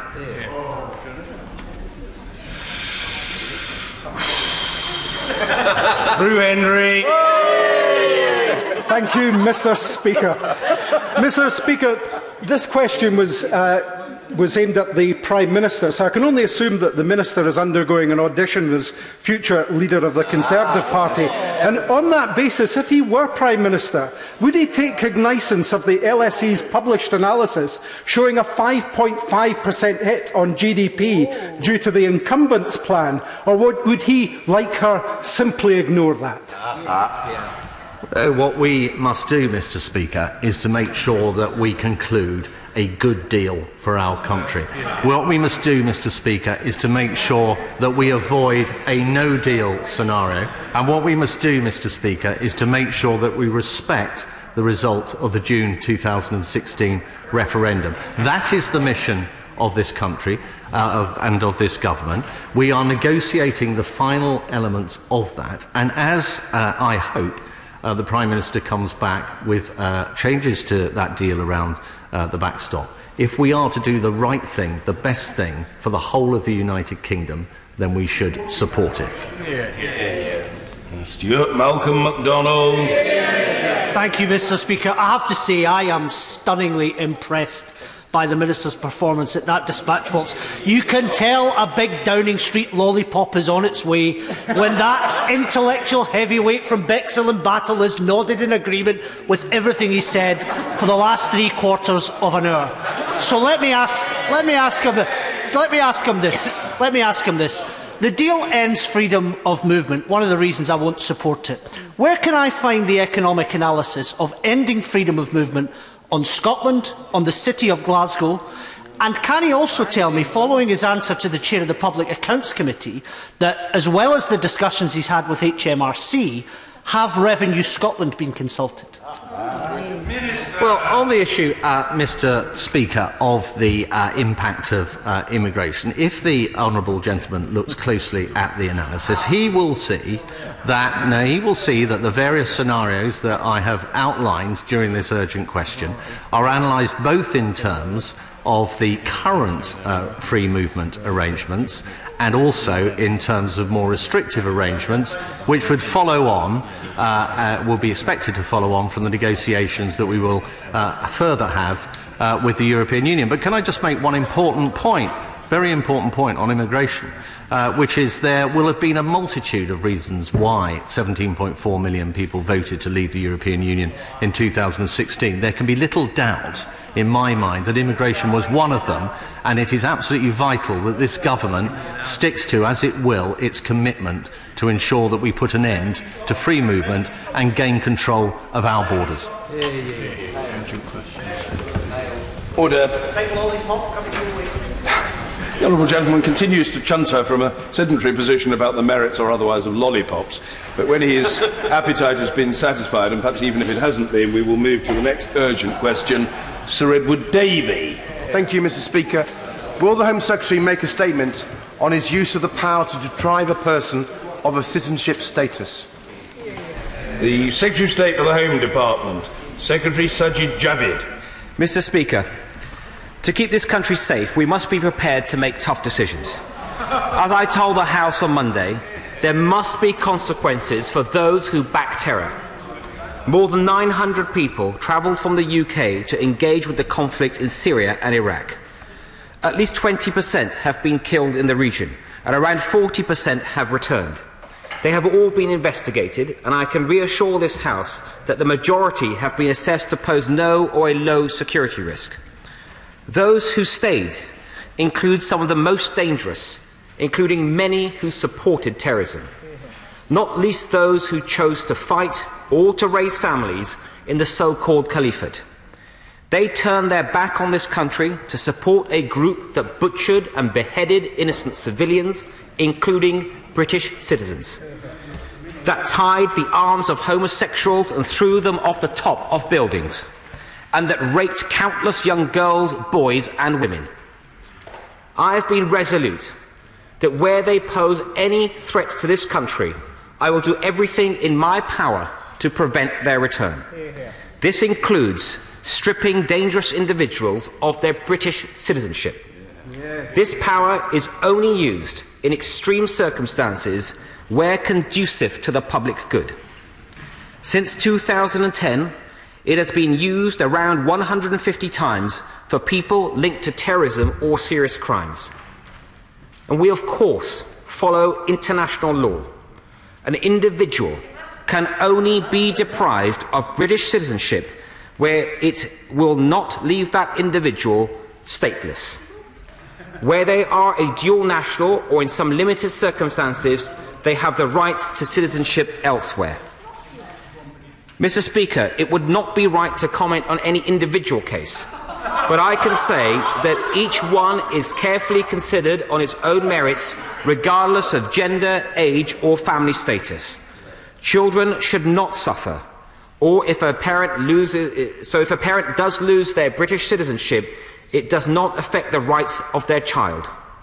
Deprivation is a powerful tool that can only be used to keep the most dangerous individuals out of this country, and we do not use it lightly. But when someone turns their back on the fundamental... he must use to make such judgments on the public good. As the Home Secretary knows, the law prevents him from making someone who is British by birth stateless. In November, the Home Secretary lost a case before the Special Immigration Appeals Commission on a similar decision made by his predecessor to strip 2 terror suspects of British citizenship. Then, as now, the Home Office contended that the 2 had Bangladeshi citizenship by descent, but the court ruled that was not the case, and that stripping them of British citizenship was therefore unlawful. Can the Home Secretary tell the House what changes have been made to the decision-making process since that case that give him confidence that he is acting lawfully now? In removing British citizenship, the Home Secretary is essentially saying she's somebody else's problem. But in the words of the former Conservative Chancellor of the Exchequer, George Osborne, which other country is supposed to look after her on our behalf? Can you imagine the fury here if we took a French or Italian citizen who joined Islamic State? Mr. Speaker, surely a British citizen born in Britain is a British responsibility. The Home Secretary mentioned national security in his answer. Can he explain what evidence he used to conclude that this 19-year-old mother and her newborn baby would be a threat to national security? Will the Home Secretary confirm that the evidence required to prosecute Ms Begum for supporting terrorism is readily available from the media? And so will he explain why he is so unwilling to bring her to justice? Finally, can he please tell the House what he expects to happen to Ms Begum's newborn baby boy? This child is an innocent British citizen, and we have a clear responsibility to ensure his well-being. What steps is he taking to uphold that important responsibility?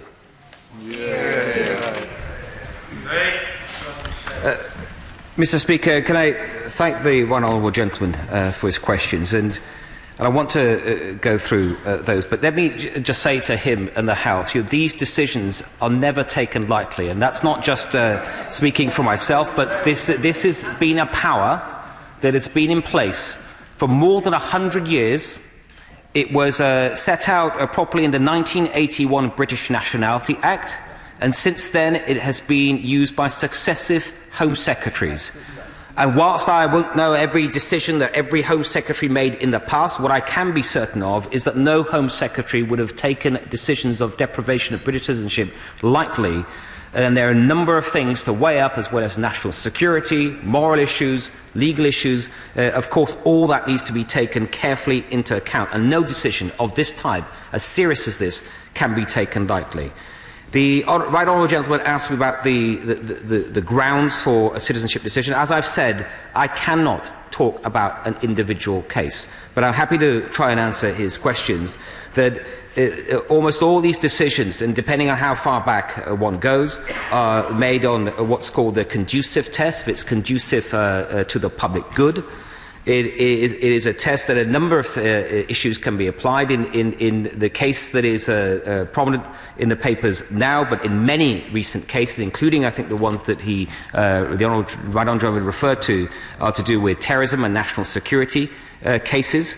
And in each of those cases, I would look at the evidence that's put in front of me. Some of it would be secret intelligence, some of it would be more publicly available information, and that will be used to determine the threat that individual may pose to the country. And alongside that, officials from the Home Office, working with other partners and partner agencies, would put together a case, including a legal case, to look at a number of issues, but of course absolutely make sure that if we go ahead and take such a decision to deprive someone of their British nationality, that they will not be left stateless. And with every decision that I am aware of, and I can't think any of my predecessors would have taken a decision that could have been any different, that has been applied every single time. And unless our lawyers, who are very expert in this field and would look very carefully at judgments in other cases as well, if they have been challenged, the Right Honourable referred to previous cases, would look carefully into each of those cases to make sure if there are lessons to be learned, and those would be taken into account. And when a decision then it has to be made, I would have to be absolutely, in every case, absolutely confident that it is not only conducive to the public good, but it is legally proper and correct and compliant with both international and any relevant domestic law. And the right honourable gentleman may be interested to know that, for example, on in the case that is in the press at the moment, I can refer to public comment. There's been a public comment already by Lord Carlisle, an individual that he would know well, has already reflected on this case and on other such cases that he would have been familiar with, and would be someone who would be worth listening to in terms of how this practice has taken place in the past. The right honourable gentleman also asked me about minors, and again, I can't talk about any particular individual or case, but if in the case of a minor, clearly even more care must be absolutely taken, because it is absolutely paramount in all cases to take into account the welfare of minors. And again, I cannot refer to any particular case, but that is also something that is clearly also in domestic legislation as well, about the primacy in making any kind of immigration decision, including decisions related to deprivation, to make sure that the welfare of a child is taken into account where that is relevant.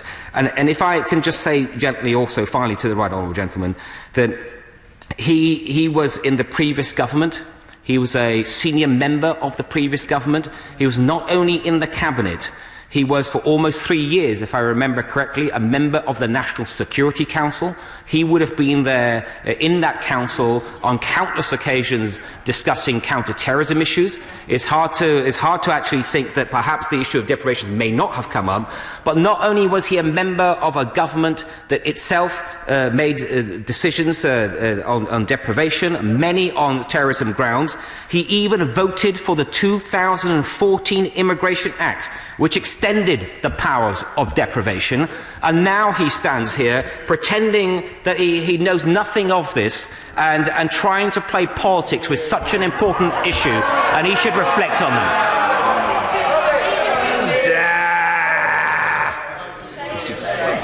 Mr. Kenneth Clark.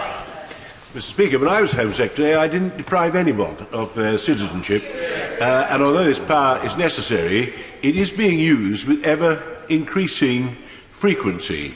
Every patriotic British citizen has to accept that we have fellow citizens who are extremely unpleasant, have very unpleasant and dangerous ideas, and we deal with them by the rule of law, international law and domestic law.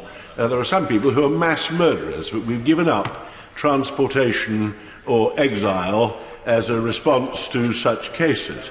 So can I ask my right honourable friend, as this woman is only one, actually, of several hundred who have already come back, and hundreds of various Western nationalities who are now stranded in Syria, is it not right that we should begin at least from the position that we accept back the people who are obviously British by every ordinary test of the world, and that others have to accept back everybody who's obviously a national of their state? Because the threat to future security of somehow leaving them to disperse from Syria seems to me quite serious. And we can use the full force of the criminal law, we must, and we can use the full resources of the intelligence services once they've got back here. That's how he's going to be able to protect the British public. Mr. Speaker, can I first say that I always listen very carefully to my right honourable friend, and he's very distinguished in this House, and also a distinguished Home Secretary, as well as in many other positions of responsibility. He's, again, as usual, he's made a very important point, and all I would say to that is that each case should be looked on a case-by-case basis. And that is exactly what happens in the Home Office. That is exactly what I do, and look at each case very carefully to against what tools are available that will help protect both our national security and citizens here at home, but also what can be done in relevant cases to help bring people to justice. And he's right to point out that there are many hundreds of people, over 900 people, we believe, approximately from the UK, that in recent years went to Iraq or Syria to join terrorist organisations, and many more from other European countries and other countries such as the US and Australia. And we work closely with our allies as well, and I hope he'd welcome the fact that we are trying to work even more closely with them with the recent news, more recent news about Daesh and how it is being defeated in that region, and on the expectation that more people may want to come back to the UK or to other European countries and work with them and see how we can coordinate and have a more unified approach. Diane Abbott. Thank you, Mr. Speaker. On the general question of returning foreign fighters and ISIS supporters, the President of the United States has said the United States is asking Britain, France, Germany and other European allies to take back the over 800 ISIS fighters that we have captured in Syria and put them on trial. Does the Home Secretary accept that what the security services have been calling for is a very specialised programme of questioning, interrogation, de-radicalisation and quite possibly putting these people on trial, particularly fashioned for this group of foreign fighters and their supporters? What is not helpful is to strip them of their nationality, which on the face of what he has said appears to be on a wholly arbitrary basis. And on the particular issue of Shamima Begum, there's no question that she said some very reprehensible things in the media, particularly about the Manchester bombings. But the Home Secretary knows that the Home Office has lost 2 cases where they attempted to strip people of their nationality on this basis of Bangladeshi nationality by descent. They lost. Why is he going forward with the same strategy now? Let me remind the Home Secretary of Article 15 of the Universal Declaration of Human Rights. 1. Everyone has the right to a nationality. 2. No one shall be arbitrarily deprived of their nationality. Can the Home Secretary explain how his actions are not in breach of the articles of the Declaration? Can I thank the Right Honourable Lady for her questions and to turn to those. So first, I mean, she will know, as I've said at this dispatch box before, that we estimate around 900 people have at some point left the UK, the people of national security interest, to join terrorist groups in Syria and Iraq. We estimate around 40% of those have returned, and approximately 20% have died in the region.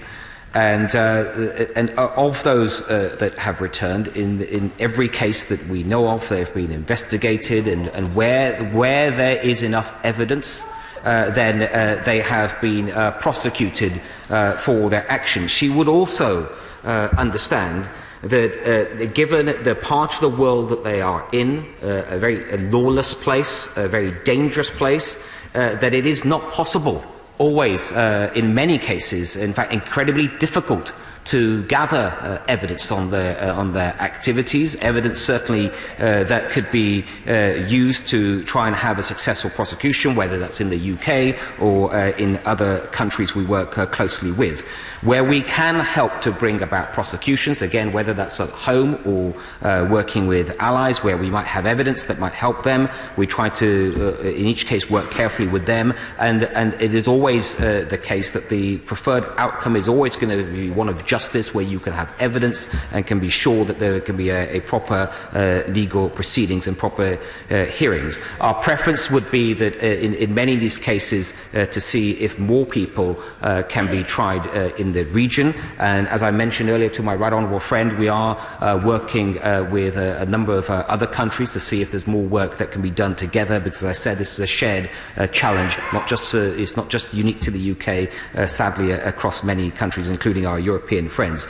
She referred to the Right Honourable Lady to other cases, as the Right Honourable Gentleman did as well. And I will say, and she will know this, and I think she knows this, that there are, of course, at any time, any decision made by any minister can rightfully be challenged by anyone in court. That is their right.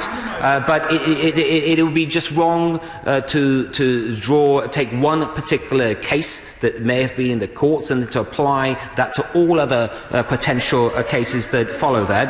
And also it is worth me repeating is that where there are legal cases that may have an impact of presence or otherwise, that of course our own legal advisors, who are incredibly experienced in this and take these issues very seriously, would of course take that into account as well.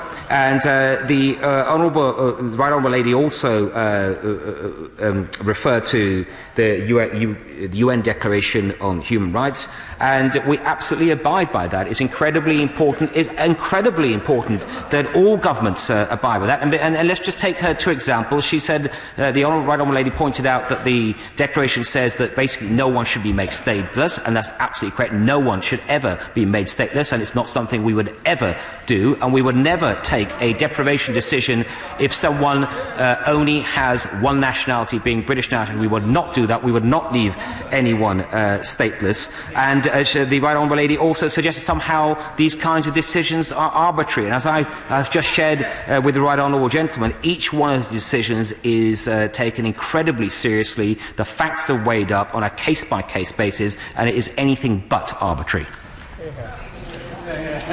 Dr. Julian Lewis. Speaker, may I draw the attention of the Home Secretary and the House to an important article just published online in The Independent by the self-described liberal journalist Ahmed Aboudu, who says that Egypt paid a terrible price in taking back jihadists who begged to be allowed home after the Afghan and the Chechen campaigns. And he points out that in November 1997, 58 Western tourists were slaughtered in Luxor by returned jihadists who only a year earlier had been begging to come back. So there's clearly a danger in letting radicalised people come back. However, given that not everyone can have their citizenship withdrawn, and not everyone who has been out there can be successfully prosecuted because of the lack of evidence of what goes on in a place like that, doesn't the solution have to be a change in the law so that the act of giving support and aid and comfort to terrorist groups is itself a prosecutable offence? Mr. Speaker, can I thank my right honourable friend for drawing the House's attention to the case in Egypt, and also for his question. And what my right honourable friend outlines is that in cases, again, I'm not talking about any particular case, but where you have cases where the only opportunity that you have effectively to keep out a dangerous individual is through deprivation, and therefore prevent their re-entry into the UK, then any Home Secretary would weigh up that option very carefully, because ultimately my number one responsibility is to do everything I can to keep everyone who lives in Britain safe. And the last thing anyone would want to see, and my honourable friend has given this example of Egypt, where someone has returned that couldn't be kept out and then went on to kill, to murder and to destroy lives. And so that should be paramount in every honourable member's mind about their duty they have also to keep their constituents safe and help this House to do so. And that's why the House has supported successive acts of Parliament that allow deprivation, and as I said, an act in 2014, not that long ago, which actually extended powers of deprivation. That was the will of the House. My right honourable friend also referred to changes in the law, and I know that he welcomes, and I sought through his support, the Counter-Terrorism and Border Security Act, which became an act just last week, and that also gives the government further powers to prosecute terrorists. Joanna Cherry. Thank you, Mr. Speaker. Let there be no question that everyone in this House deplores Daesh and this young woman's choices in going to join them. And of course there are security issues which must be addressed. However, the young woman we are talking about is British. She was radicalised in Britain. Daesh is a worldwide phenomenon, but she is our problem. Why isn't the Home Secretary bringing her home to put her on trial here to be judged by a jury of her peers? Apart from anything else, she may have valuable intelligence and insights into how she was radicalised. Why is he washing his hands of this problem? He cited what Lord Carlisle has to say about this, but if he, like me, was listening to the Today programme this morning, he will have seen that Baron Anderson of Ipswich, the independent reviewer of terrorism from 2011 to 2017, suggested that we ought to be dealing with our own problems here. And I would respectfully say that there's nothing that the Father of the House said with which I would disagree. The rule of law is fundamental to our democracy, and if the Home Secretary thinks he can overlook the results of previous decisions, I would very gently suggest to him that he might want to seek a lecture about the doctrine of precedent from the Honourable and Learned Lady, the member for Louth and Horncastle, who's sitting beside him. Because unless this young woman holds dual citizenship, he may be found to have acted in breach of UK and international law by rendering her stateless. My question is that a risk he's willing to take? And is he more interested in playing to the populist gallery than respecting the rule of law?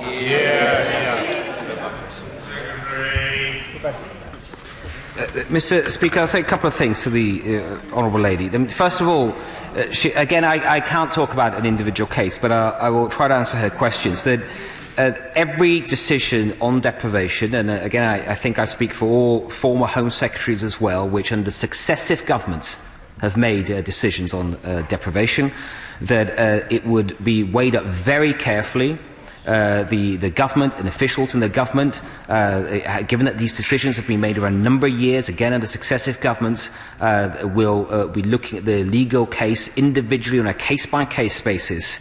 And of course that would take into account any judgments in courts that may be relevant.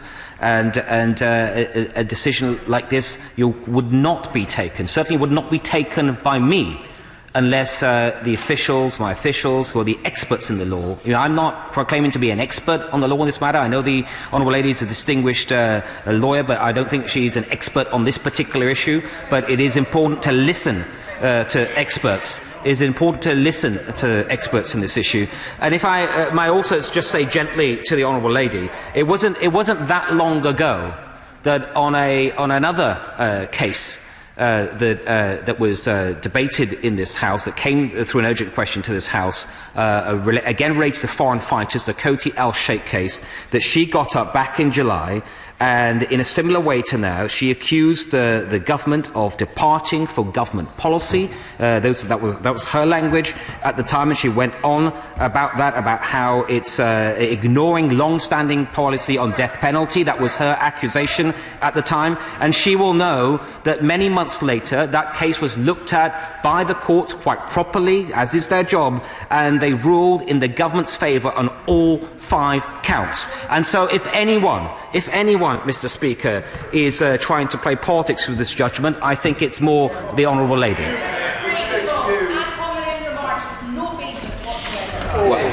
Well,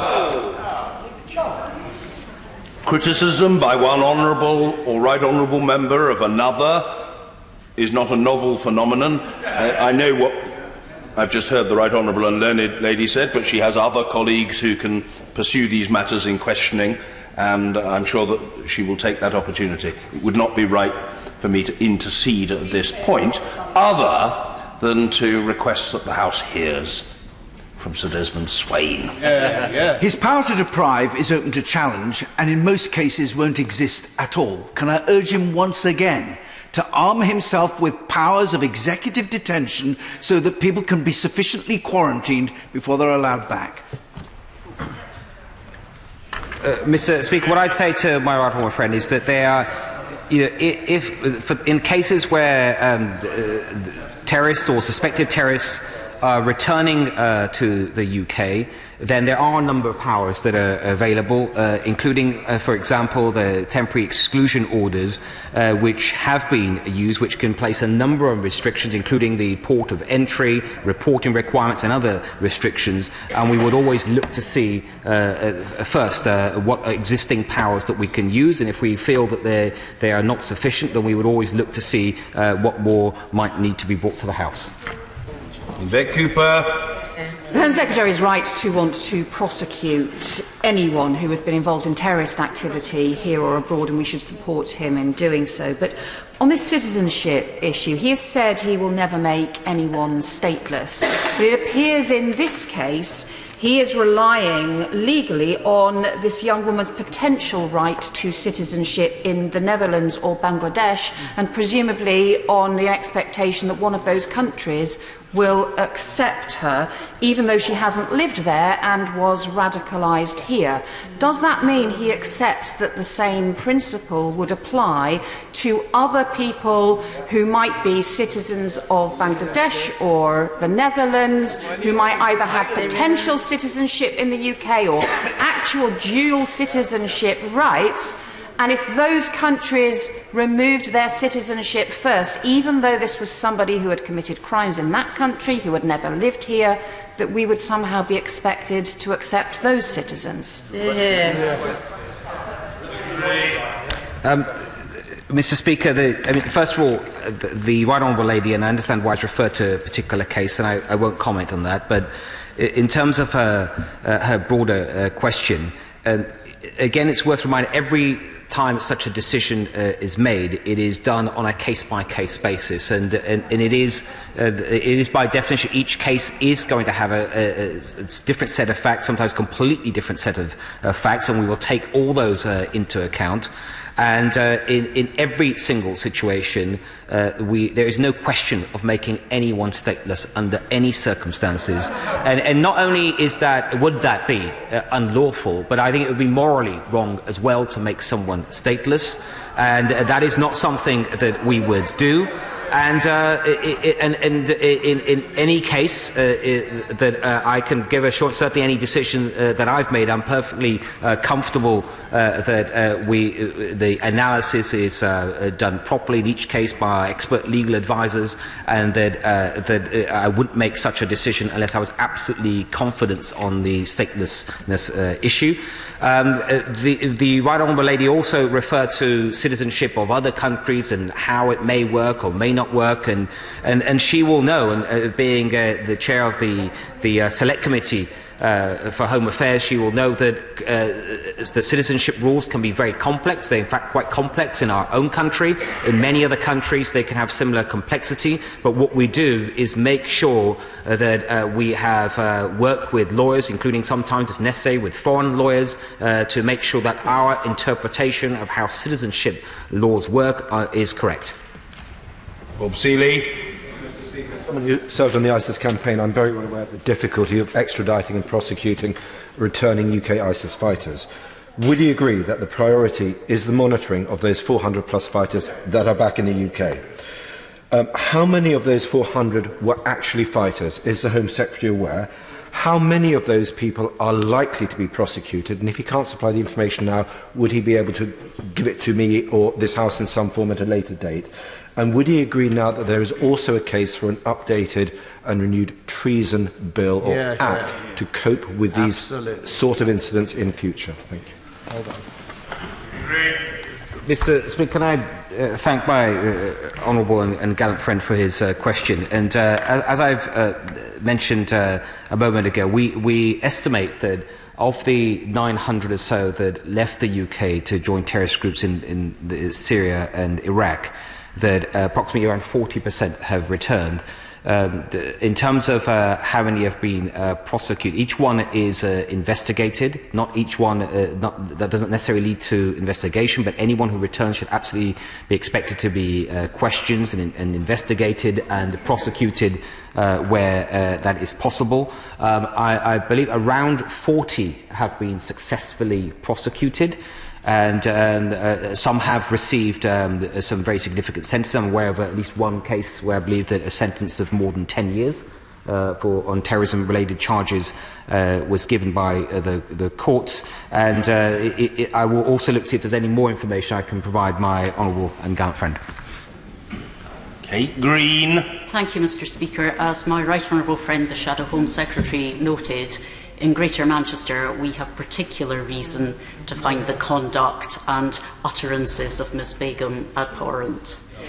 We also want to understand why and how she apparently became radicalised in this country, as indeed have young people from my own constituency who have also tragically gone to Syria to fight with the jihadis.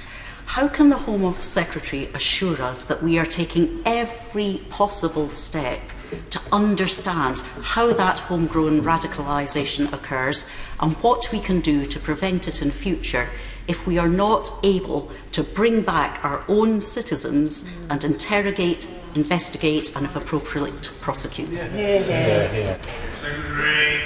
Mr. Speaker, so it's a really important point the Honourable Lady has raised about. We've been talking about cases in this House that people have raised, that honourable colleagues have raised about where people sadly went on to join terrorist organisations, but just as important is how do we prevent that from happening in the first place. The Honourable Lady will know that there is across government departments, but including some programmes that are led by the Home Office, work that is done very intensively to try our best that we can, because there are many people, especially young people, that can be seen to be vulnerable and they're preyed on by extremists. And the first part is that to try and find who some of these people are, and that's what we try to do with the Prevent programme, particularly through the Prevent duty.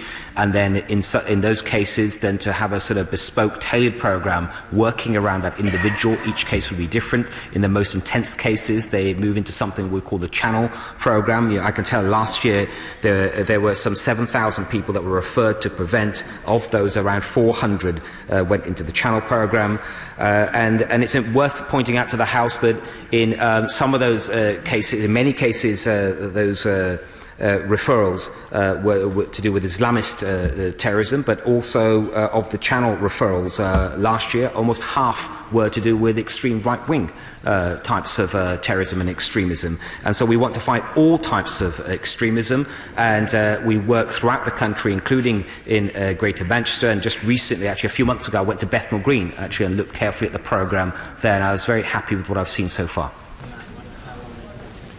Dr. Matthew Offord. Mr. Speaker, this country is admired around the world for its sense of decency, fair play and the rule of law. And that's why I have a concern about this particular case. Can the Home Secretary tell us, because he can't talk about this specific case, can he tell us how many other people have had their nationality withdrawn, whether it's British or dual? Thank you. And I can tell my honourable friend, he's asked me how many other people had their nationality withdrawn. I mean, again, it's worth pointing out, again, I know I've said it, but I don't think it can be said enough, that it will only be done in situations by the Home Secretaries where they would have to be satisfied for themselves that it's conducive to the public good, and by taking that action, that individual would not be left stateless. As I said in my remarks at the start of the urgent question, since 2010 it's been used more than 150 times, but that number doesn't include, I don't have the number before 2010 at hand, but it has been used by successive Home Secretaries prior to 2010 under successive governments. Liz Saville-Roberts. And I'm sure there are many of us here who will recall the attacks in Manchester, and I'm sure I speak for all of us that for the security in relation to these attacks and the attacks that we've experienced here, it goes without saying that that is a priority. But I do wonder why this Home Secretary can defend the dangerous concept of what is now effectively a two-tier citizenship, and to invoke the name of national security for that. And it's surely now, again, thinking how people perceive this outside, this plays to the same sense of injustice. It plays to the brainwashing narrative of those who seek to radicalise young people in communities across the United Kingdom.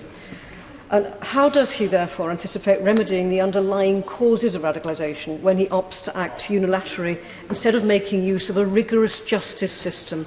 Through justice, we achieve what we actually want here, a sense of fairness within society. If we are unfair within society, the Home Secretary loses the moral high ground.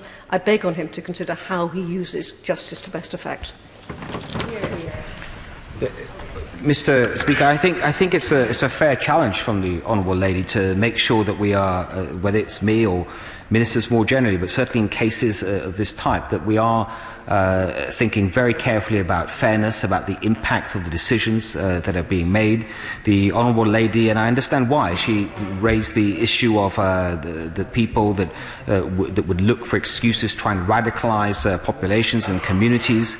And that should weigh heavily on any decision around deprivation against the other responsibilities that the government has, which is to keep our citizens safe. And it is also, I think, worth keeping in mind that let's say that in a hypothetical case there is a possibility to keep a terrorist out of the country, and a Home Secretary decides not to for some reason, and that individual returns and then continues to preach extremism, radicalise others, potentially even carry out terrorist acts. It's also worth thinking about the impact of that on communities and how that could go on to radicalise people. Henry Smith.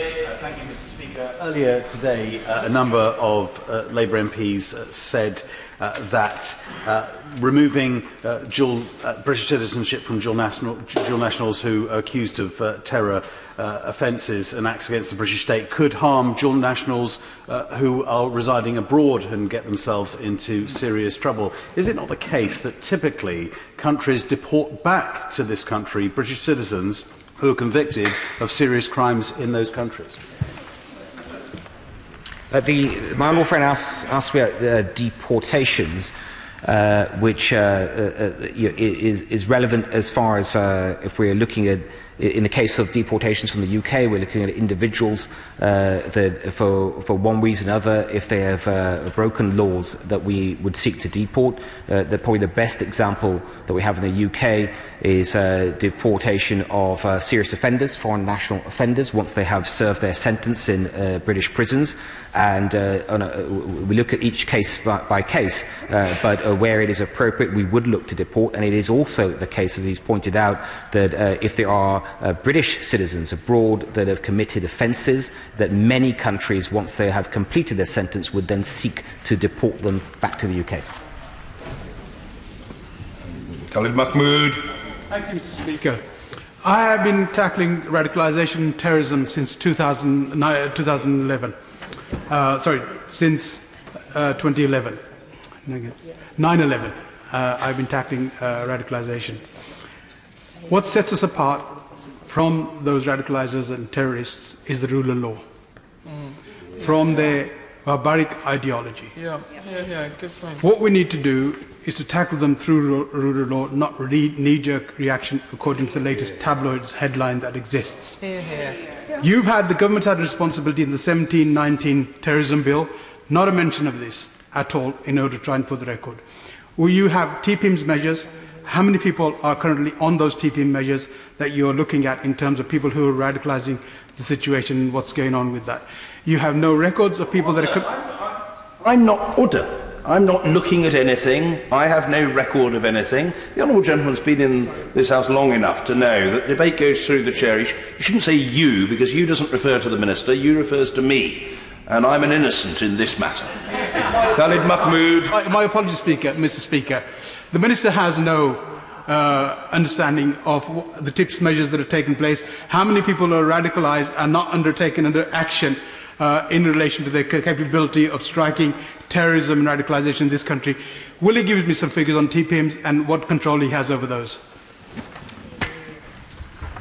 Mr. Speaker, first of all, I've seen for myself some of the work the honourable gentleman has done, particularly in the West Midlands, on trying to help with de-radicalisation, and I commend him for his work. And it's important that him and others they continue to carry out such work and work with local authorities and other partners in doing that. So I really commend him on that. He's asked me questions on deprivations generally. First of all, he talked about the rule of law.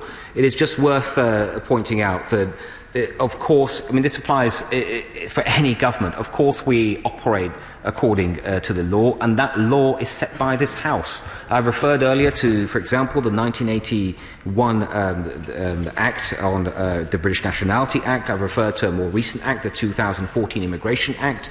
I mentioned both of those, but both of those within the Act, amongst other things, they talked about deprivation. The 2014 Act extended the deprivations in terms of how they can be done. He was a member of this House in 2014 as well. I'm not suggesting he voted for the Act. I don't know whether he did or not, but the point was it was debated, and this is the law. This is the rule of law. As well as that, we have signed up quite rightly to a number of international conventions that we care deeply about. The Right Honourable Lady mentioned the UN Convention on Human Rights. There's the Convention on the Rights of the Child, for example, that can be relevant in some cases. This is all hugely important, and we absolutely abide by that. And I cannot say enough, we would not make a decision that hasn't been looked at carefully by government lawyers, experienced lawyers that have worked for many governments and many ministers, unless they feel it is absolutely lawful decision. That doesn't mean, I'm not pretending for a second that at some point in the governments can get their decisions wrong and they can be declared unlawful if they're challenged. That's happened under many governments,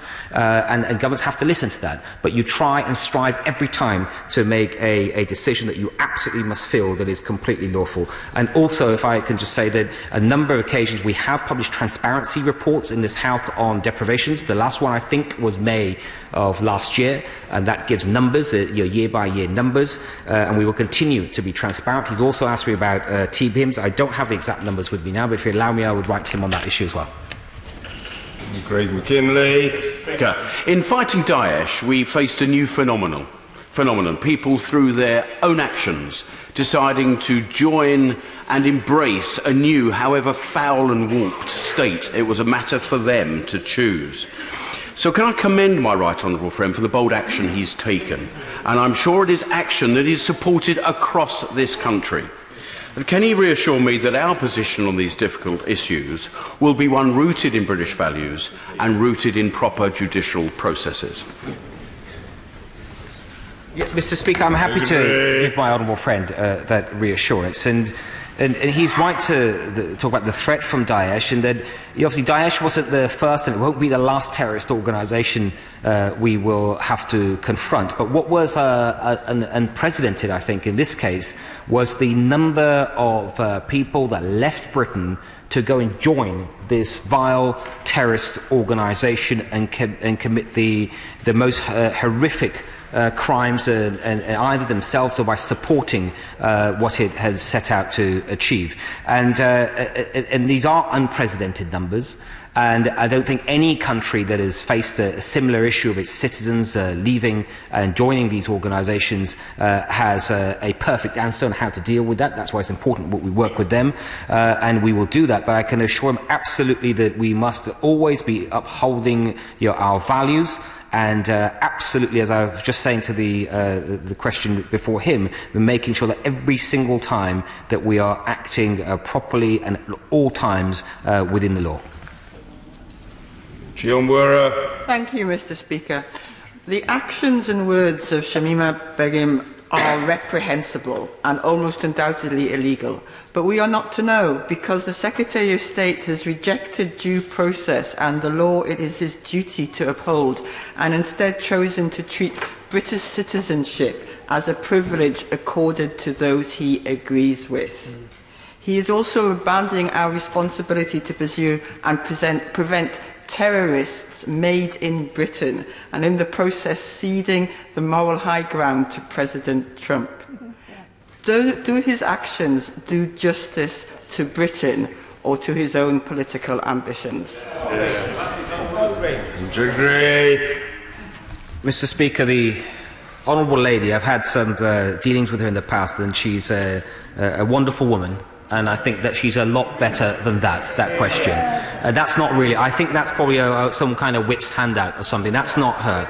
And she, the important part of her question, of course, is that, and I think a lot of this has already been answered during this urgent question, but I'm happy to say so again. Of course, we must make sure that at all times that we are being both fair we are acting morally in the right way and also lawfully at all times. And as I said, when it comes to such important decisions as this, they cannot be taken lightly. They have to be weighed up against the facts very, very carefully, and they should only be taken when all of the alternatives have properly been taken into account. Hugh Merriman. Thank you, Mr. Speaker. The Home Secretary has an incredibly difficult job because he has to keep the interests of the public in this country paramount and safe. But in this country, we have a fine tradition of not exporting our problems around the world. We have a tradition of trying to solve problems around the world. So can I ask the Home Secretary, does he consider that we have sufficient powers in this country to ensure that people that come from abroad who may pose a risk are contained? And if he does he also consider that it may be worse off for humankind if individuals who do have problems are exported to other parts of the world but they don't have such safe containment laws as we do in this country? Secretary. Mr. Speaker, my honourable friend asked me about whether we have sufficient powers. I mean, at all times, it is right that we keep the powers that we have under review, and if we feel that things need to change, and that change can be brought about, of course we would bring that to this House, as we did very recently with the Counter-Terrorism and Border Security Bill. But it is also worth saying that, no matter what powers you have, because of our absolute commitment to due process in this country, that any prosecution under any powers would require a sufficient amount of evidence, and that is incredibly difficult in situations where people have gone abroad, joined terrorist organisations and carried out the most horrific attacks, but then to actually have evidence that you can then present in a court of law against whatever power that you might have put in place can be incredibly difficult to achieve justice that way. And that is why, as Home Secretary, I must look carefully at all the powers at disposal, and in some cases, and it is only in some cases, where it's deemed that the best way to keep this country safe is through deprivation of someone who has more than one nationality. I think that should always be taken together as a serious option. On break. Mr. Speaker, could I just bring the Home Secretary back to the answer that he gave to the honourable member for Stretford, who is no longer in his place, where he referred to the PREVENT programme, and clearly the PREVENT programme does very valuable work, but of course that, as far as I'm aware, is a UK-based programme. So the question remains, in what way is he going to be able to find out about the reasons why or how this young woman, when she was a child, was radicalised? How can he find that out if she is in fact in a camp in Syria? And what assessment has he made of the risks of a large number of people remaining in a camp in Syria, and the risk that, yes, they will in fact develop networks from there and provide us with a real risk here back at home? Mr. Speaker, what the honourable gentleman highlights, and quite rightly so, to bring it to the attention of the House, is that, as I said, these decisions, they are tough decisions. They are decisions that will have to be made weighing up a number of factors. And the honourable gentleman, again, I'm not going to refer to an individual case, but he's talked about people that may be in camps abroad, people that are members of terrorist organisations, went and joined those terrorist organisations, where we have limited evidence of what they may have done as members of that organisation, but we know that they've joined them. There are risks in terms of if they stay in the region. There are risks if they return to the UK. I hope he'd accept that. There are risks both ways, and that's why each time the case should be looked at individually and judged on its own facts. But I do accept. I don't pretend for a second these are easy decisions. These are decisions that for any Home Secretary must be something that all facts must be taken into account and everything should be balanced out. But ultimately, it is my responsibility to keep our citizens safe, and that is what must be paramount in my mind when making decisions. James Cartledge. Thank you, Mr. Speaker. I strongly welcome the action taken by the Home Secretary. There's been a lot of use of the word arbitrary, but surely the key point is this young lady chose voluntarily to go out and join and live amongst this terrible regime which has behaved in such barbaric fashion. And has he reflected, is she wanting to come back because she has regret, or because she feels remorse, or because the caliphate is being defeated? And my constituents, I think, would ask, why should it be that someone can choose to go out and join an organisation while it destroys, but be able to be welcomed back as if nothing had changed once it finds its downfall? Secretary. Mr. Speaker, again, the honourable gentleman would understand if I don't talk about a particular case, but he's right, as I've referred to earlier at the dispatch box, that we believe more than 900 people have gone out to Syria and Iraq to join terrorist organisations. And many of them have promoted the fact that they have joined these organisations. And as I was saying a moment ago, it's hard to actually gather evidence on what they may or may not have done, but we know what the cause that they have aligned and joined, and they now and they stand for what exactly their objectives were and the kind of things that that terrorist organisation has been doing. And it's also worth recalling that because Daesh is now a lot weaker than it was even a year ago, but certainly a lot weaker than it was when many of the people went out and joined this organisation 2 or 3 years ago, it's not surprising that those that are there now, that are seem to be being pushed out of the region, are thinking about that they want to come home, and that is something that a thought that they may have. But in each case, every individual we must know about. It is our duty and our right to think carefully about what is in the best interest of this country and how best do we protect our citizens. Mrs. Marion Fellows. Thank you, Mr. Speaker. I've listened for the last while to many people, from the Father of the House to the Honourable, Right Honourable, learned and gallant members, and I've listened carefully to the Home Secretary's responses to each and every one of them. But I still cannot get over the fact that the case that he will not refer to, as is proper, but the case that everyone else is referring to and the press are referring to, concerns a 15-year-old girl who was radicalised, went to Syria, has lost 2 children and is now a lactating mother, and she requires to have her citizenship rescinded. Can he explain to me, because can this Home Secretary explain to me, because he keeps talking about security, in what regard will she affect the security of this country if she is allowed back in?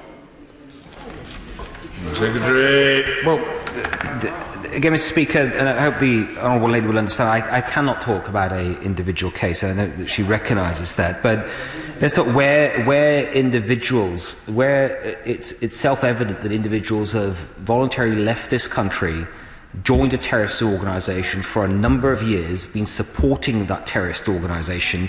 I think it is self-evident why that individual may be, actually why that individual is a risk from the fact that they have joined a terrorist organisation. And as I said a moment ago, some of the acts of this organisation are there for us to see. And therefore, hopefully, the honourable lady can understand why such individuals could be a threat to this country if they return to this country, and where I have proper reason, based on the facts that are put in front of me on each case, and it should be done on a case-by-case basis, that the best way to protect our national interests, and in particular the security of people living in the UK, is to exclude someone from re-entering the UK, then that is a decision that surely has to be the right decision. Oh no, we've not got to points of order yet. But if the right honourable gentleman wishes to pose an inquiry, having consulted his scholarly cranium, he's welcome to do so. I wanted to raise a point of order, Mr. Speaker, and I'm very happy to wait until you feel that is the right time to do so. I seek your advice, Mr. Speaker, now or later.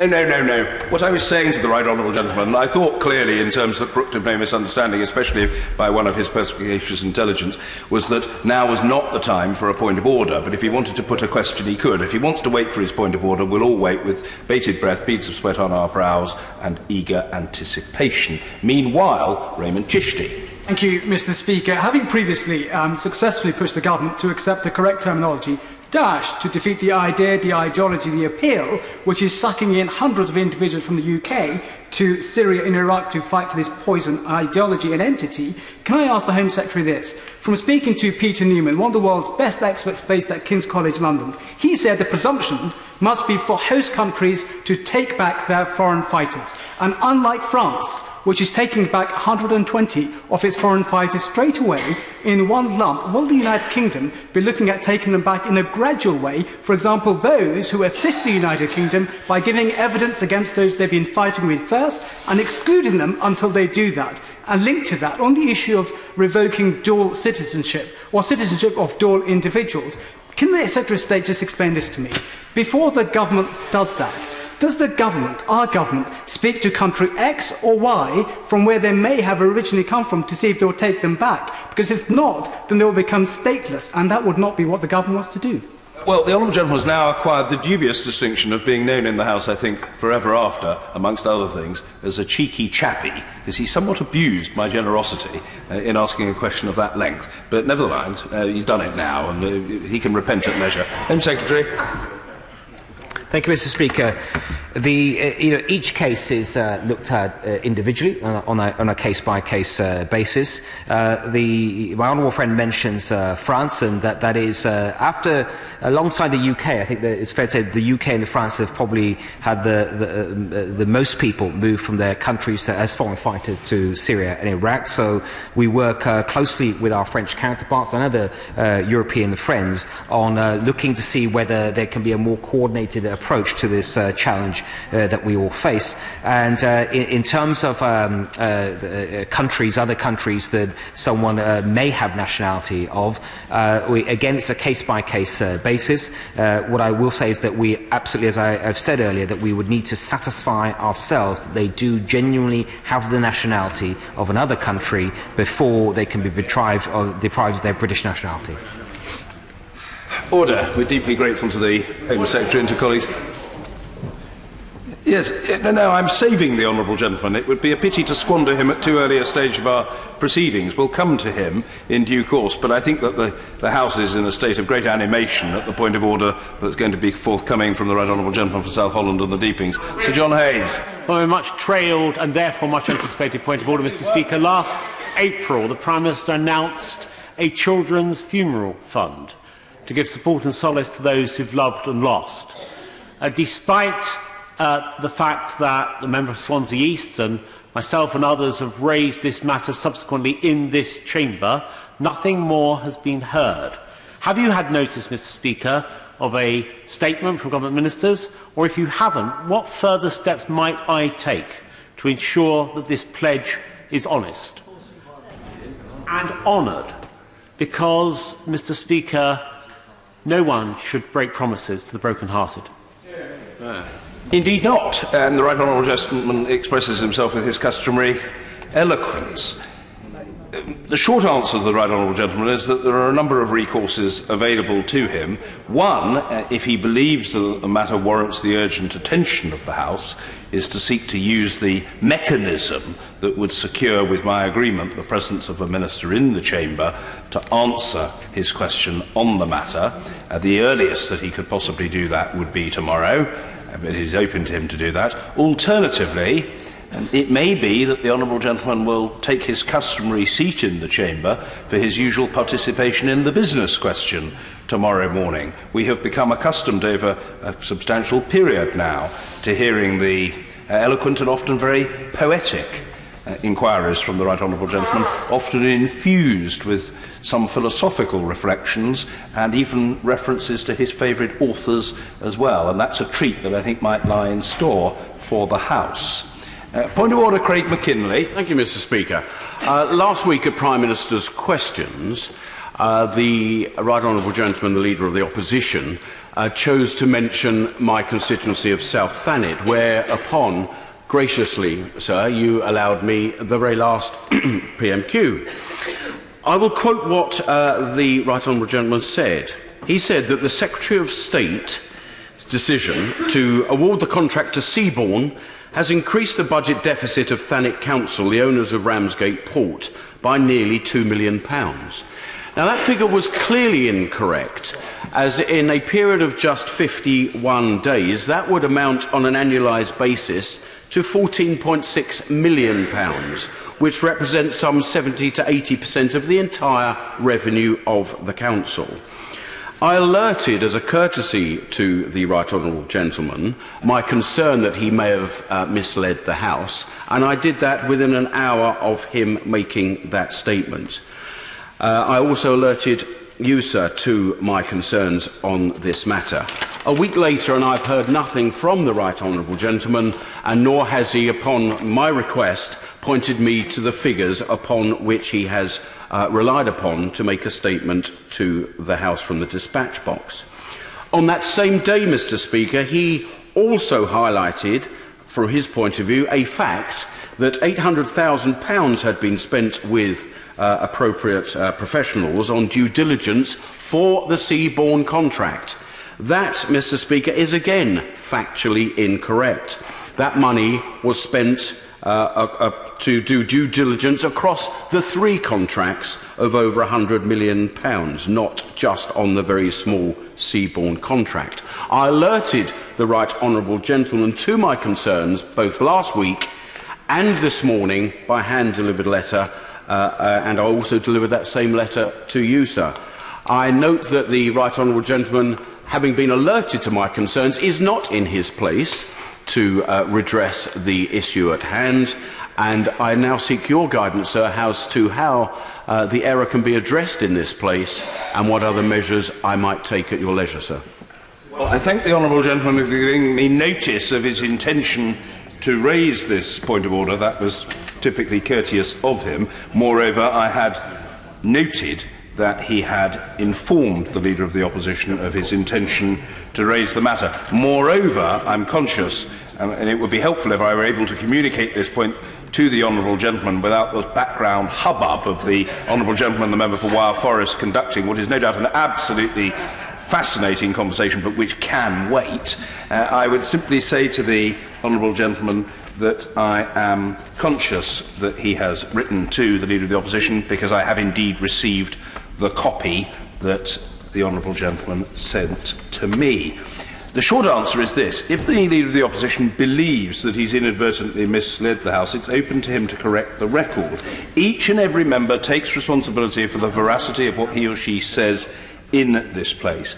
I simply make the point, I'm not trying to argue the toss with the Honourable Gentleman, that's not for me to do, that the Leader of the Opposition may have a different view of this matter. His exegesis of the facts may differ from that of the Honourable Gentleman. After all, that is very much in the nature of political discourse and argument. It is a subject of dispute and perhaps of continued scrutiny.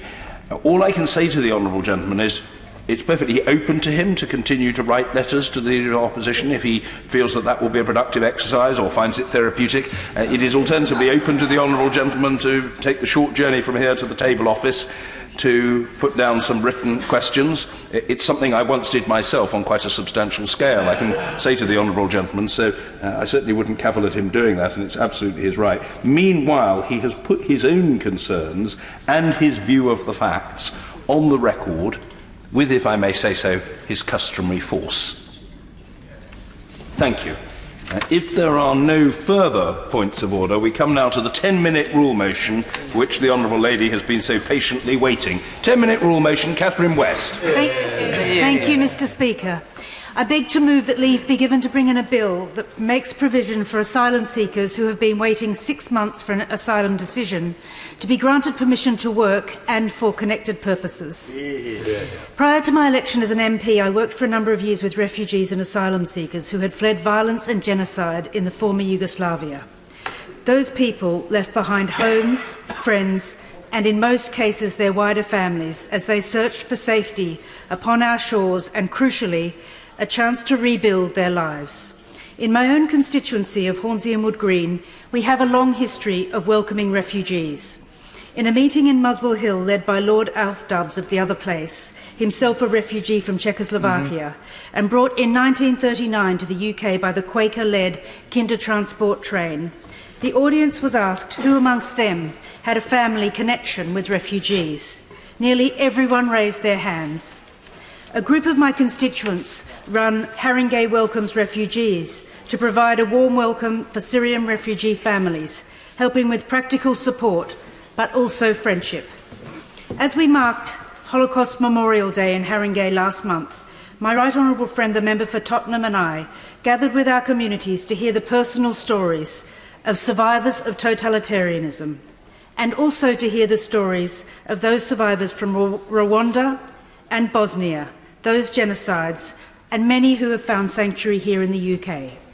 And as I remember and reflect on the stories of those families, I'm immensely proud that my first ever 10-minute rule bill seeks to support asylum seekers by empowering them to rebuild their lives, by allowing them to work and contribute to society.